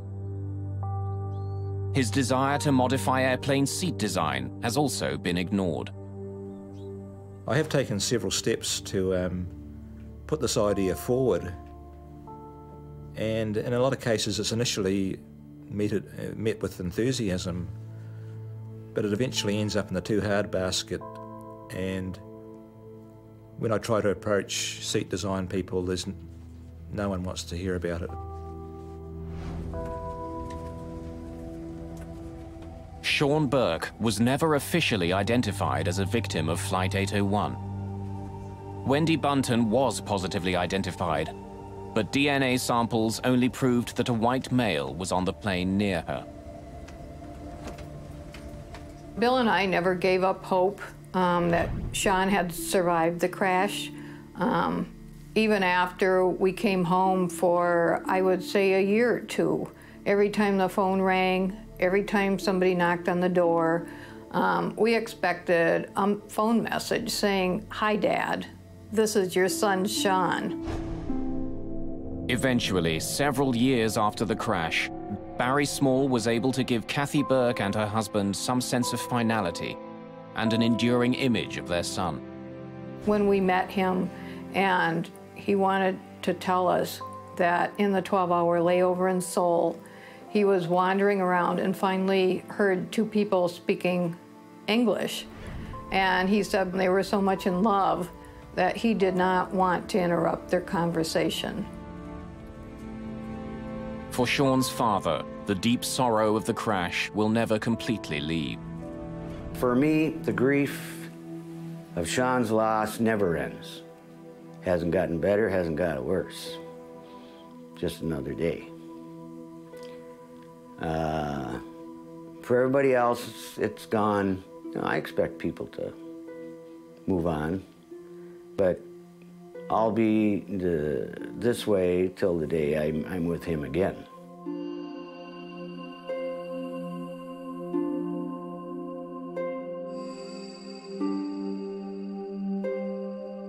For Barry Small, there is anger too, but also incredible gratitude for surviving.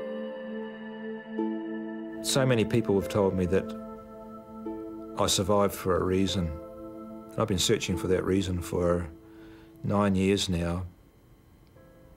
And I truly believe if someone would listen to my story about the oxygen and alcohol and the improvement of the seats, that I could justify in my own mind that I don't have to feel guilty about surviving.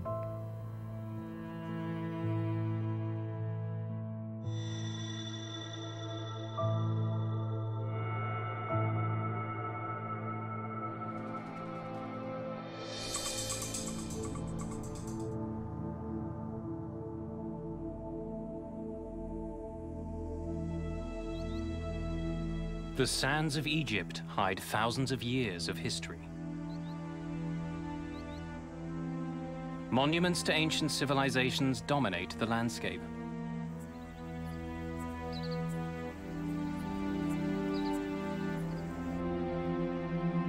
But for sun-loving Europeans, Egypt is also a resort destination, where the most important sand is on the beach.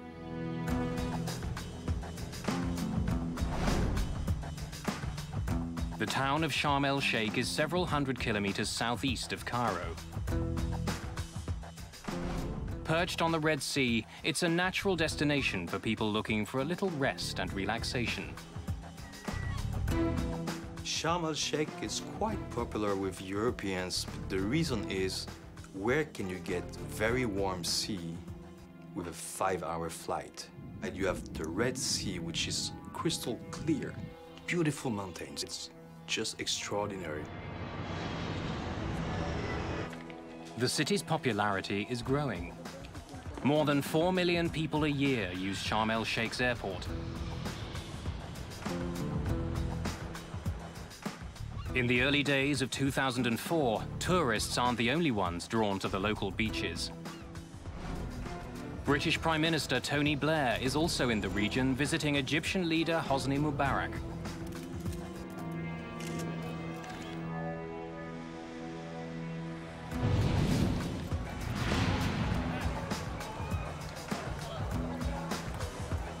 Just after 2 in the morning on January the 3rd, many vacationers are still out on the town. But 53-year-old Captain Kader Abdullah is just starting his day. He's renowned for his punctuality.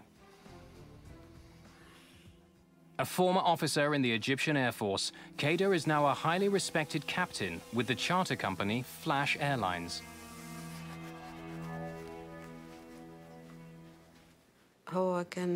He always liked to pack his own suitcase. He wouldn't let me do it for him. He always said, I would like to prepare my own things to make sure I don't forget anything. He was very precise on what he wanted and what he would take with him.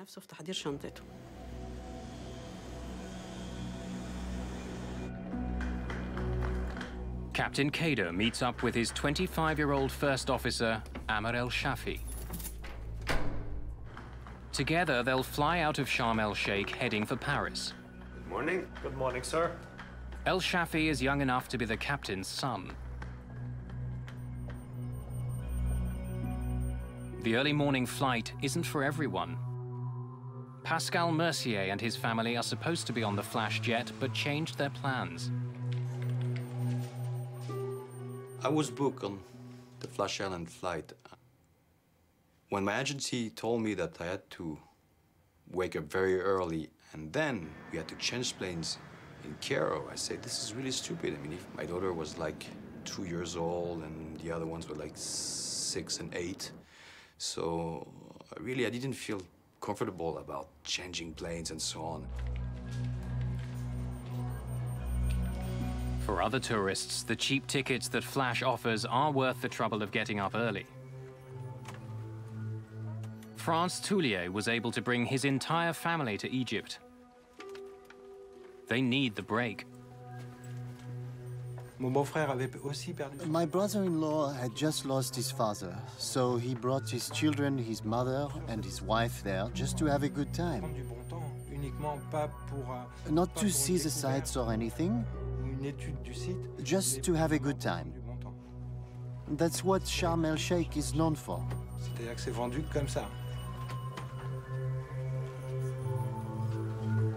Fatima Hijaji is also heading back to Paris after a vacation in Sharm.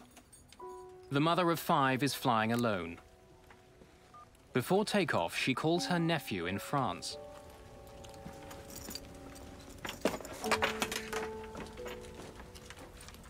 Hi. I was asleep when she called. I didn't really want to get into a conversation with her. She was someone who called you for everything. She needed to be reassured. So, even though she had the 5 or 6 hour flight ahead of her, she just wanted to make sure that I would be there to pick her up at the airport. In all, 148 passengers and crew settle into their seats aboard the jet. It's 5 a.m. In the cockpit, Ashraf Abdel Hamid is the 3rd member of the crew. He's training as a first officer, although he's worked for years piloting corporate jets. Temperature 12, dew point 01. None of the crew members are happy with the poor quality of the weather information they're getting from the local air traffic controller. They didn't say sky clear, they said clouds and sky clear. How? The two are opposite. Ask him about ceiling. No ceiling and clouds and sky clear. Maybe it's scattered. Maybe he means scatter. Good morning. The captain is also frustrated that one of his instruments isn't working. Although the engineer agrees there's a problem, it's not serious enough to fix. Especially electrical. The men laugh it off at the expense of the first officer. It's probably called by Ma, making a heavy landing.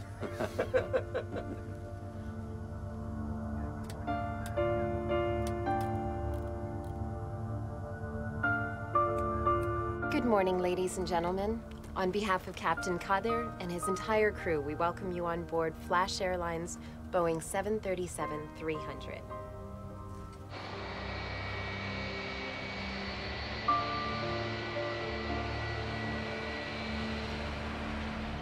It's still hours before dawn when the plane lifts off. The Flash Airlines flight will head out over the Red Sea before turning towards Cairo.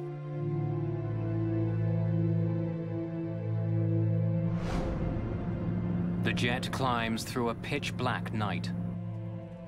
Without a moon to light the scene, it's hard for the passengers to see much of anything outside their windows. In the cockpit, the simple turn over the Red Sea is taking a bizarre twist. See what the aircraft just did? Captain Kader doesn't like the way his plane is behaving.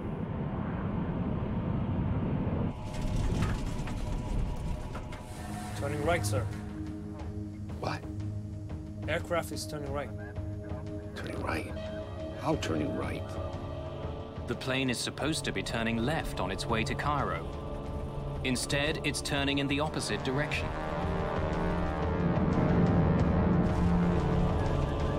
Okay. Out.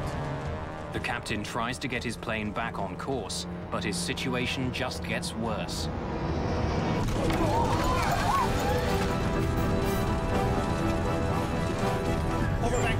Knowing he's in trouble, the captain tells the first officer to engage the autopilot. Autopilot! Autopilot! But it doesn't work. No autopilot, Commander!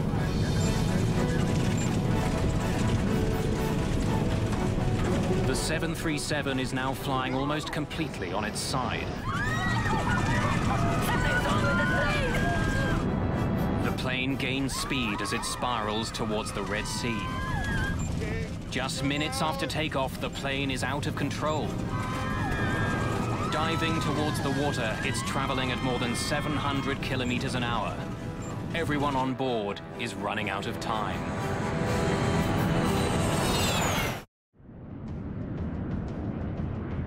Just minutes after takeoff, an early morning flight has become a desperate battle for survival. A passenger jet filled with French families is plunging towards the Red Sea.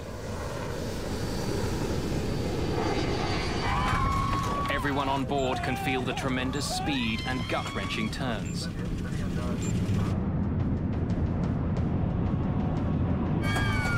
The enormous G-forces are making it difficult for Captain Kader Abdullah to fly the plane.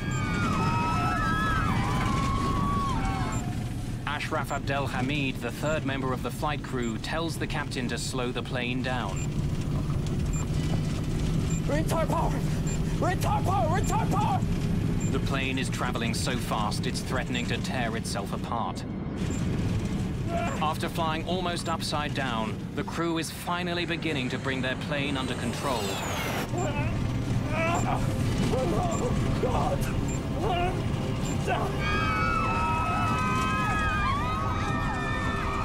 Then they hear the ground proximity warning. They're getting dangerously close to the Red Sea.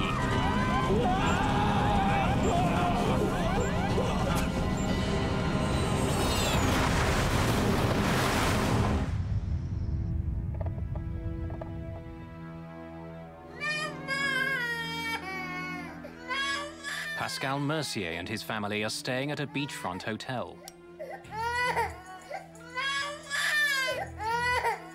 My daughter woke up suddenly screaming like hell, screaming like if something happened. I didn't hear the crash, but maybe she did. It's okay.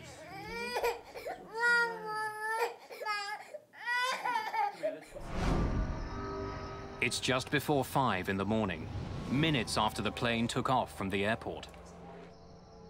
It's disappeared from local radar screens.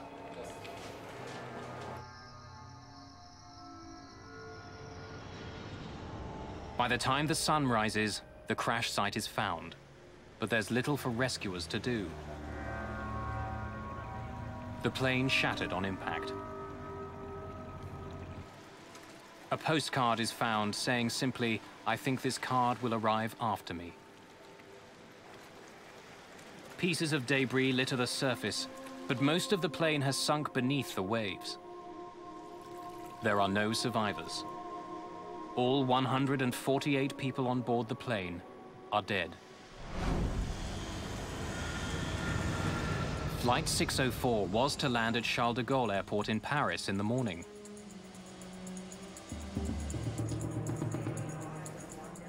As family and friends wait, officials list the plane as delayed and then slowly break the news of the accident.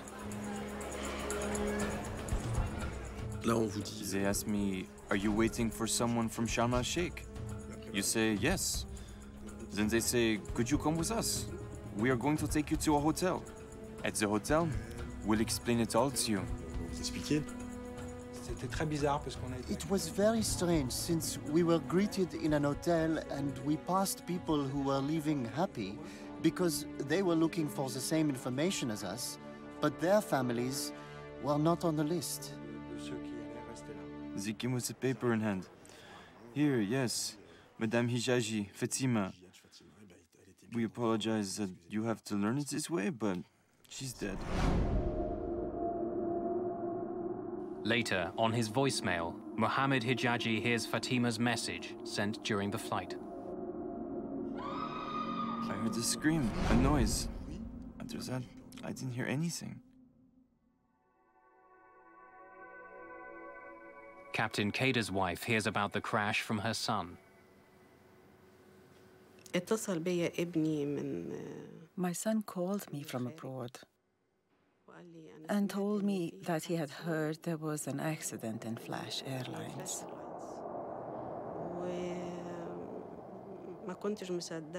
I was in disbelief for a while until it became reality. It was a very big shock for me. In resort hotels, workers check the empty rooms of those who were on Flight 604. But one of the rooms is occupied. Mr. Mercy. This guy from the hotel, the hotel staff, began to cry.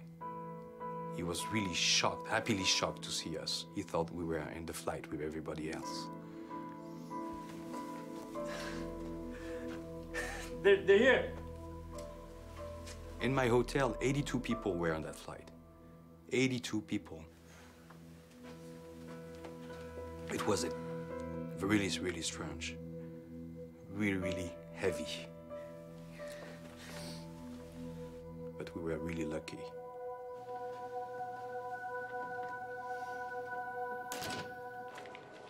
There had been no Mayday call from the plane, no warning to air traffic control that something was wrong. With the plane crashing just minutes after it left the airport, there are immediate concerns that a bomb had brought the jet down. The plane had just taken off, and it looked very strange why this accident happened so quickly after takeoff. When investigators examined the plane's flight path, they discover it would have gone directly over the town where Egyptian leader Hosni Mubarak kept a vacation home. It's also close to the house where British Prime Minister Tony Blair and his family were staying. Blair and his family were supposed to leave from the same airport that day. Security around the Prime Minister is immediately heightened. 2 days after the crash, authorities receive a phone call. Terrorists from Yemen claim responsibility for the crash. They say it's a protest against a French law banning the Muslim headscarf, the hijab, in public schools.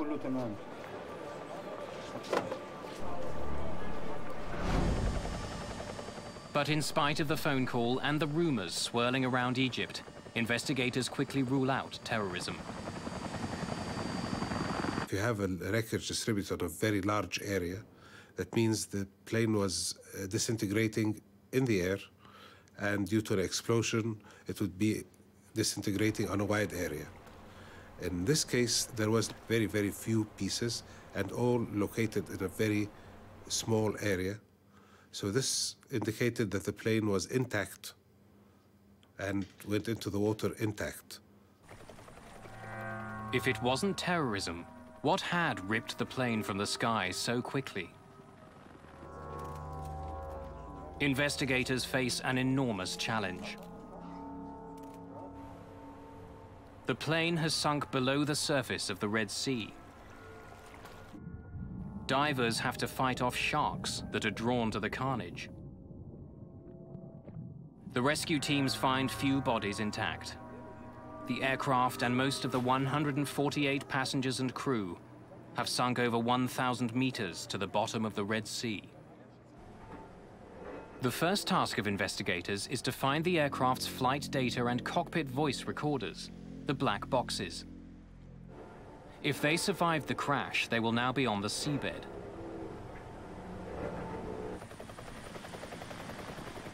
But this part of the Red Sea has never been charted. With so many French tourists involved, the French government offers to help in any way it can. The French immediately responded by sending a boat specially equipped with robots to search the bottom of the sea. But the wreckage is too deep. The sub that the French boat has can't survive the enormous pressure at the bottom of the sea. The investigators desperately need another submarine. But they're running out of time. The black box transmits a radio signal, but the battery only lasts for 30 days. If investigators can't find it within a month, the mystery of Flight 604 may never be solved. Getting to the black boxes before the time the pingers stopped transmitting was always a very worrisome aspect to all the investigation team. Everybody was working 24 hours, round the clock, to try to salvage these and try to locate them first. While the recovery effort continues, family and friends of the victims begin to mourn those who died. They pressure investigators to solve the mystery. It's the biggest air disaster involving French nationals, the biggest in the history of civil aviation. American, French, and Egyptian experts join forces. While waiting for the plane's black boxes to be recovered, they also begin focusing on Flash Airlines itself. Flying just 2 planes, it was one of a number of low-cost charter companies that had been competing for customers in Europe. In the last 10 years, there had been a rapid expansion of budget airlines throughout this part of the world. Offering inexpensive, no-frills service, they fought for a piece of the holiday market. Seaside resorts like Sharm el-Sheikh were one of the many destinations they serve. Now, one of the ways in which they provide this extremely cheap travel is by operating their airplanes 24 hours a day. Operating on such tight schedules means the planes are flown constantly. Former Flash passengers step forward to complain about other flights. There are a lot of stories. I was flying home after a vacation.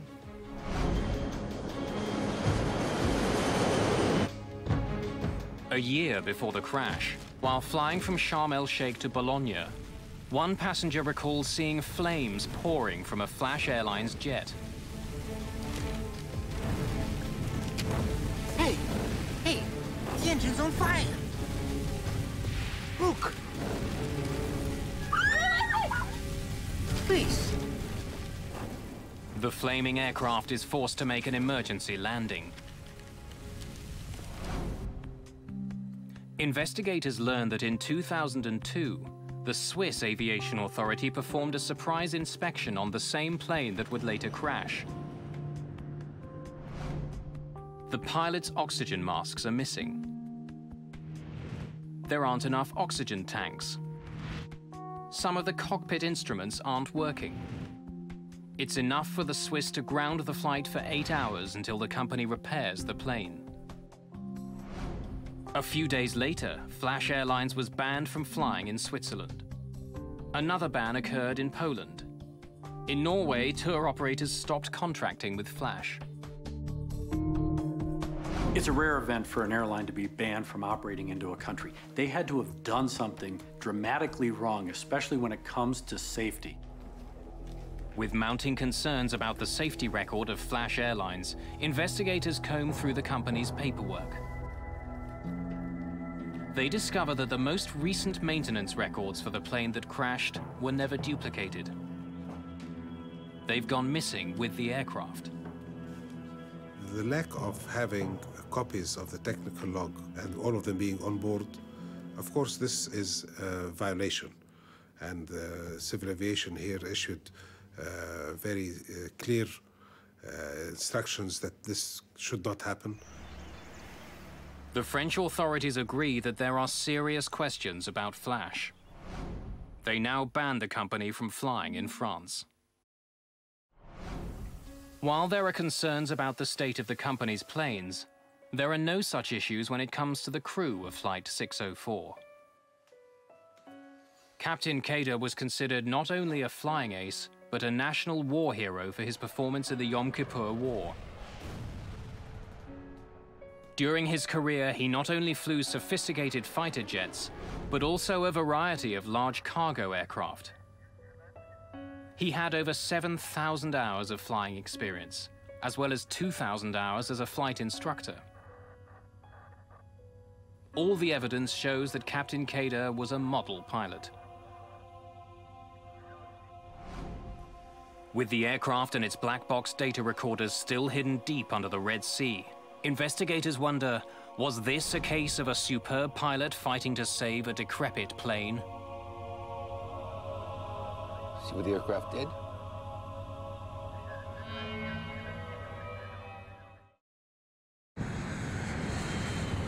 On a moonless January night, a Flash Airlines 737 spiraled wildly into the Red Sea. All 148 people on board were killed. Investigators trying to find out why the plane went down have uncovered a history of safety problems with the airline. But trying to prove that there was anything wrong with the plane that crashed is difficult. Much of the wreckage has sunk deep beneath the waves. Investigators have been unable to find the flight's black boxes. Whenever an airplane crashes into the water, there's always a fear by investigators that the cockpit voice recorder and the flight data recorder may not be recovered. Those two boxes in and of themselves give the investigator a very good picture, and without them could make the investigation process very, very difficult. Finally, after several days of searching, a breakthrough. A French research ship hears the locator signals given off by the black boxes. A remotely operated sub drops down over 1,000 meters. The violence of the crash has spread the wreckage over a wide area. 2 weeks after the crash, both the cockpit voice recorder and the flight data recorder are recovered from the bottom of the sea. Investigators finally have some hard evidence.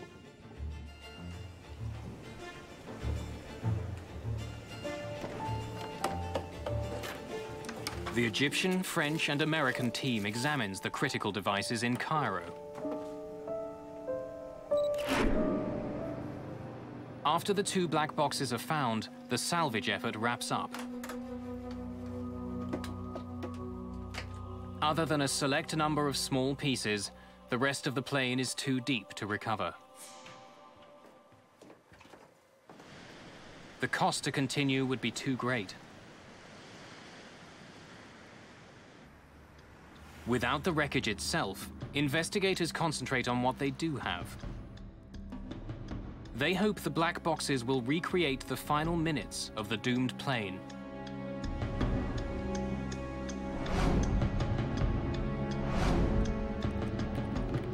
One of the things we did to depict the path of the aircraft was we created an animation based on the data we got from the flight data recorder and from radar.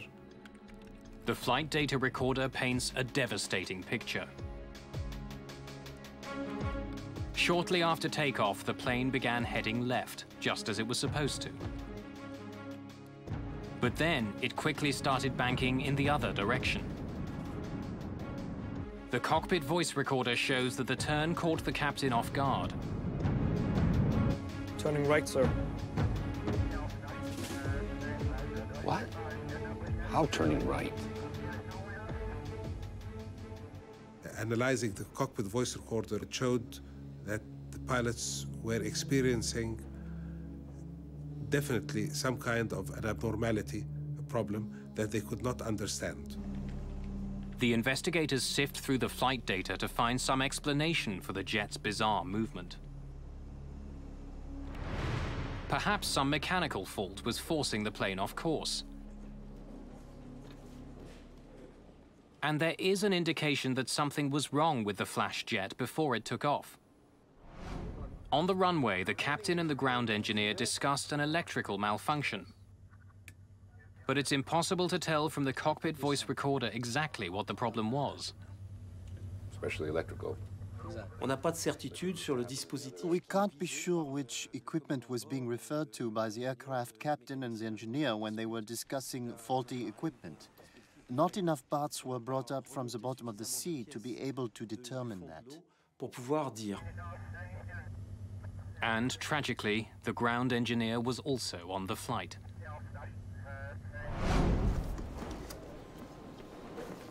We believe from the data we are looking at in the flight data recorder that there is a very high possibility that the plane was tending to turn to the right by itself. But what exactly had gone wrong? A thorough accident investigation can take years. But in the case of Flash Flight 604, there are unique challenges. The problem with accident investigation is that it's very time-consuming and resource-intensive, especially when we don't have an airplane to physically look at. You want to be absolutely sure of the facts, conditions, and circumstances before you publish that information. Family and friends of the victims are becoming more and more frustrated. As the months pass, they demand answers. We were led to protest outside the Egyptian embassy because we had no news.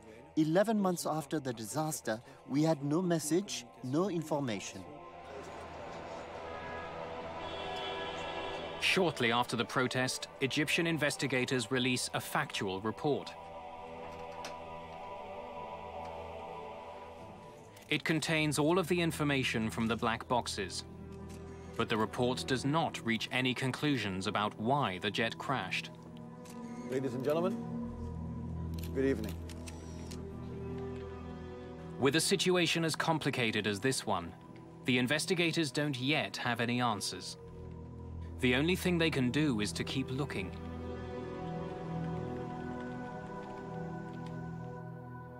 Investigators discuss several possible scenarios that could have been responsible for the plane's erratic course. You look into every hypothetical scenario that would create a similar profile. And then you see if this profile fit the data that you have put together. 50 different theories are examined in minute detail.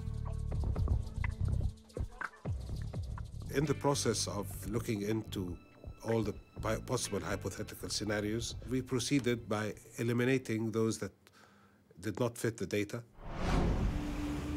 Investigators travel to the United States to test the most likely ideas in a sophisticated simulator.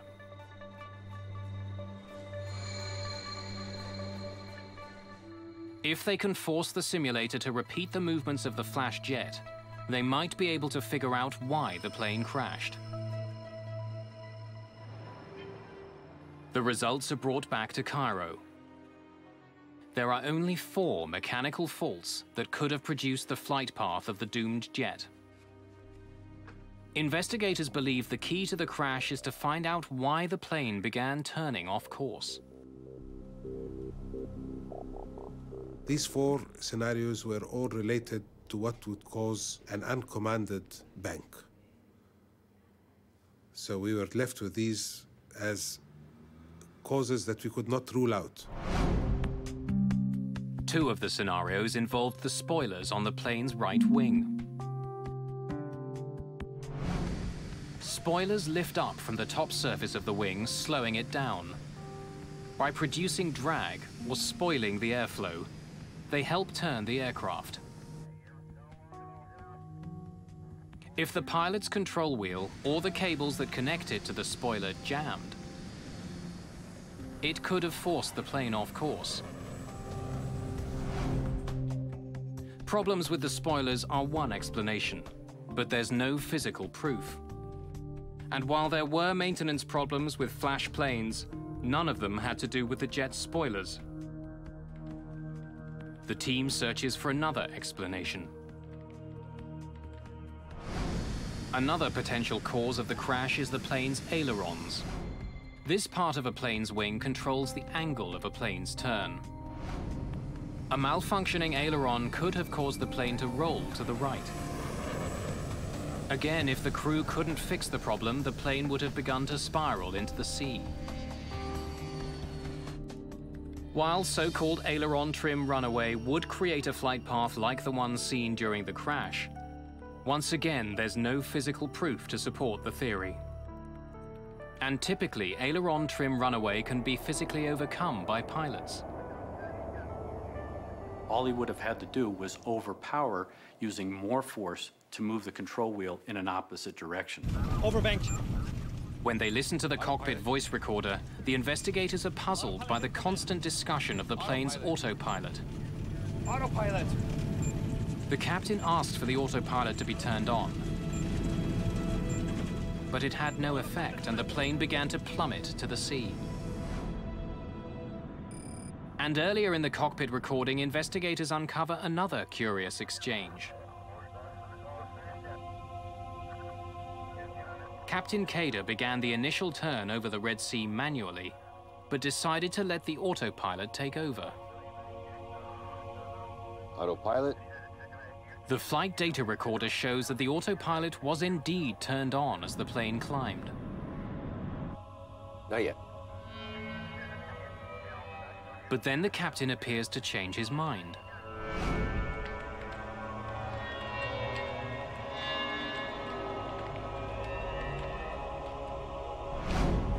The plane's flight data recorder shows that the autopilot was only activated for 3 seconds. But investigators wonder if the autopilot had malfunctioned and stayed in command of the jet. The automated system could have continued to control the plane, flying it to the right, even after the pilots thought it had been disengaged. The malfunction of the autopilot, of course, took a lot of work from us because it was nearly impossible to show that it did not happen, and quite impossible to show that it did happen. So, but it was always a very prominent possibility because it would give a very, very close scenario to what was happening. Perhaps most puzzling of all, though, is that no matter what happened to the plane, it appeared to be under control just before it crashed. Moments before impact, the captain was seemingly back in command of his airplane. If there had been some crippling mechanical problem, why did it seem to disappear?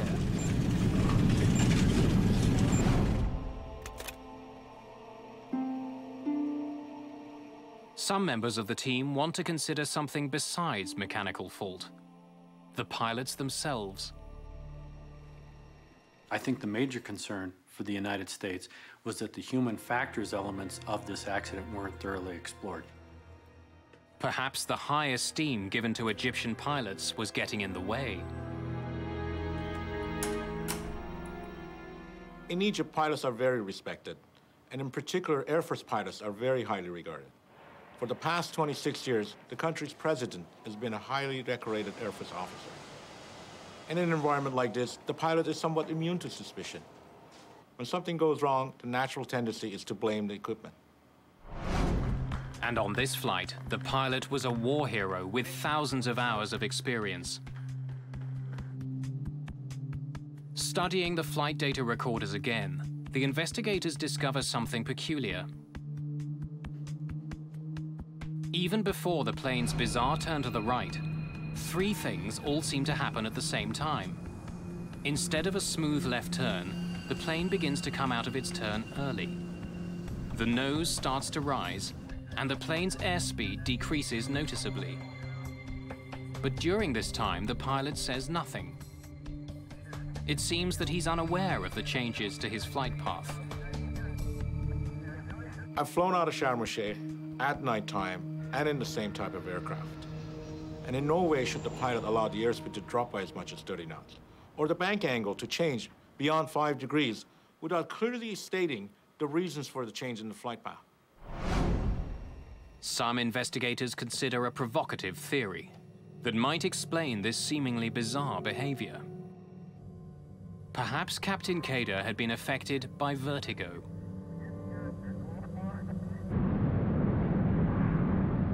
Vertigo is a physiological condition that would exist with any person, not just pilots, and it's based on the inner ear. Over a dark ocean, without a defined visual horizon, no ground lights, the pilot may not be able to perceive visually whether he was flying up, down, left, or right. And if the fluid in his inner ear was moving where he tilted his head, that may induce a sensation, a physiological sensation, that may cause the pilot to believe the airplane is flying straight and level when it's actually turning. The plane's flight path is ideal for creating a sense of vertigo. The Flash airline jet took off into a moonless night. Captain Kader was flying manually and began to turn as he was climbing. Heading out over dark water, it would be very difficult using just his senses for Captain Kader to know exactly where he was. Roger, when ready, inshallah. Left turn to establish 306, Sharm VOR. It is actually a very high workload situation, and when there are no visual cues outside because it's a moonless night and you're over featureless territory with no lights in it, you really, as a professional pilot, should be totally aware of the fact that this is a situation in which you could get disorientated. It's a classic. It's happened so many times. It's killed so many people in the last 10 years. When the plane was supposed to be turning slowly left, the control wheel began inching towards the right. Perhaps the captain was making the turn without even being aware of it. When you study the movement of the aircraft control surfaces, it appears as something was guiding Captain Kader to the right. Now, that could have been a false horizon or something he's seen outside of his window. See what the aircraft just did? Or perhaps he believed he was actually correcting a problem with the plane itself. He thinks he's gained his flight path again. And all of a sudden, at this moment, he receives contradictory information. Turning right, sir. What? Aircraft is turning right. The contradictory information adds to the pilot's confusion. He believes he's fixing a problem when he's told his problems have just started. In this particular instance, not only are you trying to fly the airplane and understand situationally what's happening, but you're going through the mental gymnastics because your expectations are one way. Meanwhile, you have the first officer who's telling him something that's totally different. Aircraft is turning right. Egyptian investigators agree that Captain Kader may have suffered some form of disorientation during the flight. But they don't believe it was the only problem the crew was dealing with. I don't really have a very clear indication that there was disorientation, but it's possible. There was a recovery from disorientation. The time to find out the problem and take the corrective action needed was more than the time left before impact. No matter what role disorientation played in the crash, investigators are about to learn that the crew wasn't properly trained to deal with it.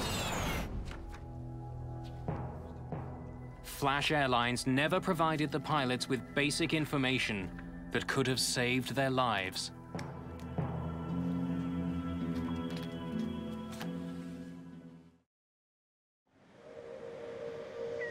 It's been 2 years since an Egyptian charter plane smashed into the Red Sea. 148 people were killed. Investigators trying to figure out why Flash Airlines Flight 604 crashed face immense challenges. Most of the wreck is still deep underwater. By carefully examining the plane's black boxes, the investigators believe that disorientation may have played a role in the accident. The pitch-black night and the featureless sea caused the pilot to become confused about what was happening. But mechanical problems may also have plagued the plane. As they continue to try to solve the mystery, investigators make a startling discovery. Officials at Flash Airlines revealed that they hadn't provided the pilots with crew resource management training, although it was a requirement for the company. It might have helped the crew deal with their horrifying situation. Crew resource management is a program where pilots are trained to work together rather than as individuals. Had the pilots of Flash Air 604 received a formal CRM training program, the outcome of this flight may have been substantially different. American investigators believe the very junior first officer may have felt the plane was in trouble before the captain did, but failed to offer suggestions to his much more experienced co-worker. What? Aircraft is turning right. Nor did he attempt to take control of the plane. Right. Formal CRM training would have empowered the first officer who had the best situational awareness and the most information about the position of the airplane to take command of the airplane when he saw that the captain wasn't taking the appropriate corrective action.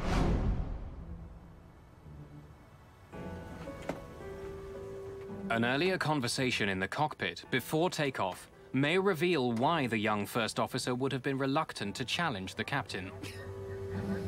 Yesterday, we were coming in at dusk and the sun was 2-2. But I felt I could hardly see the runway. And he's already saying, in sight. What in sight? Hey, sir. It may not have meant to be insulting, but it may have reinforced the first officer's feeling that he was the student and the captain was the teacher. I am unable to raise my eyes, and he says, in sight. Where in sight?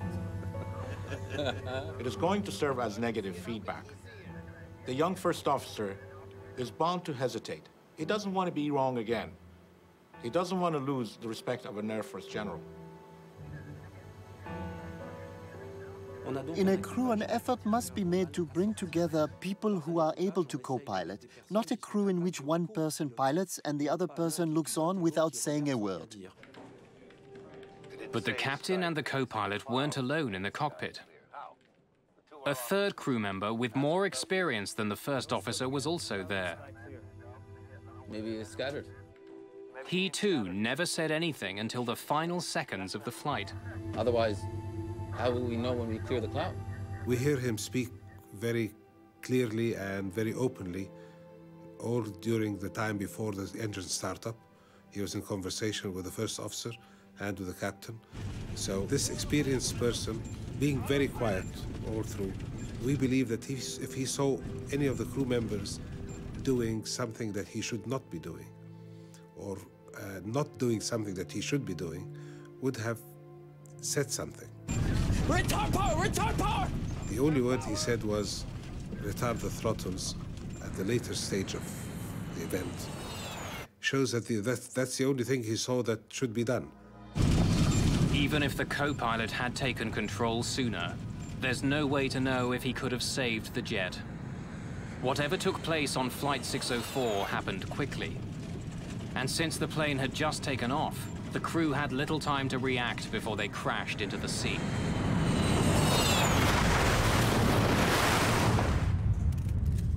The final report on the Flash Airlines crash was released in March 2006.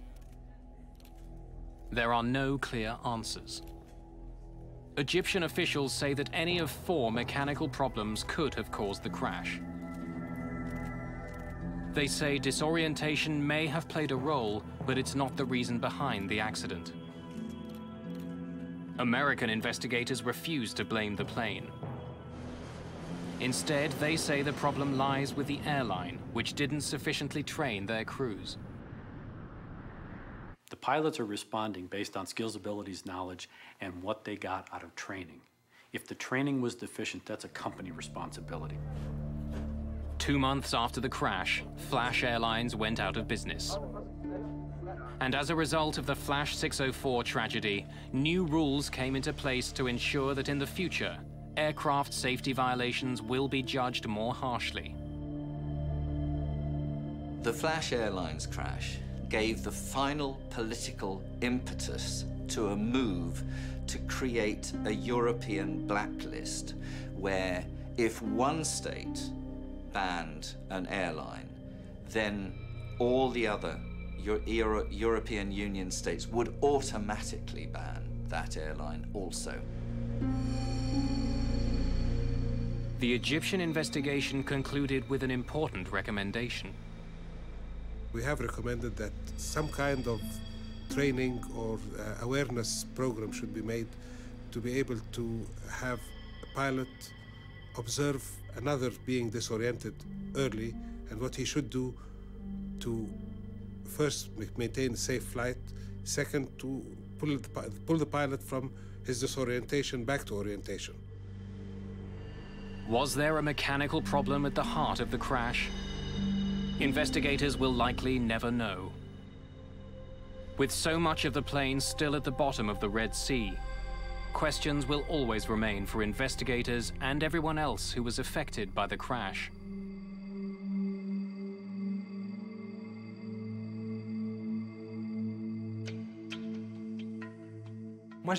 I lost my nephews and my niece. They were just kids. What future would they have had? How can you put a price on that? What a waste.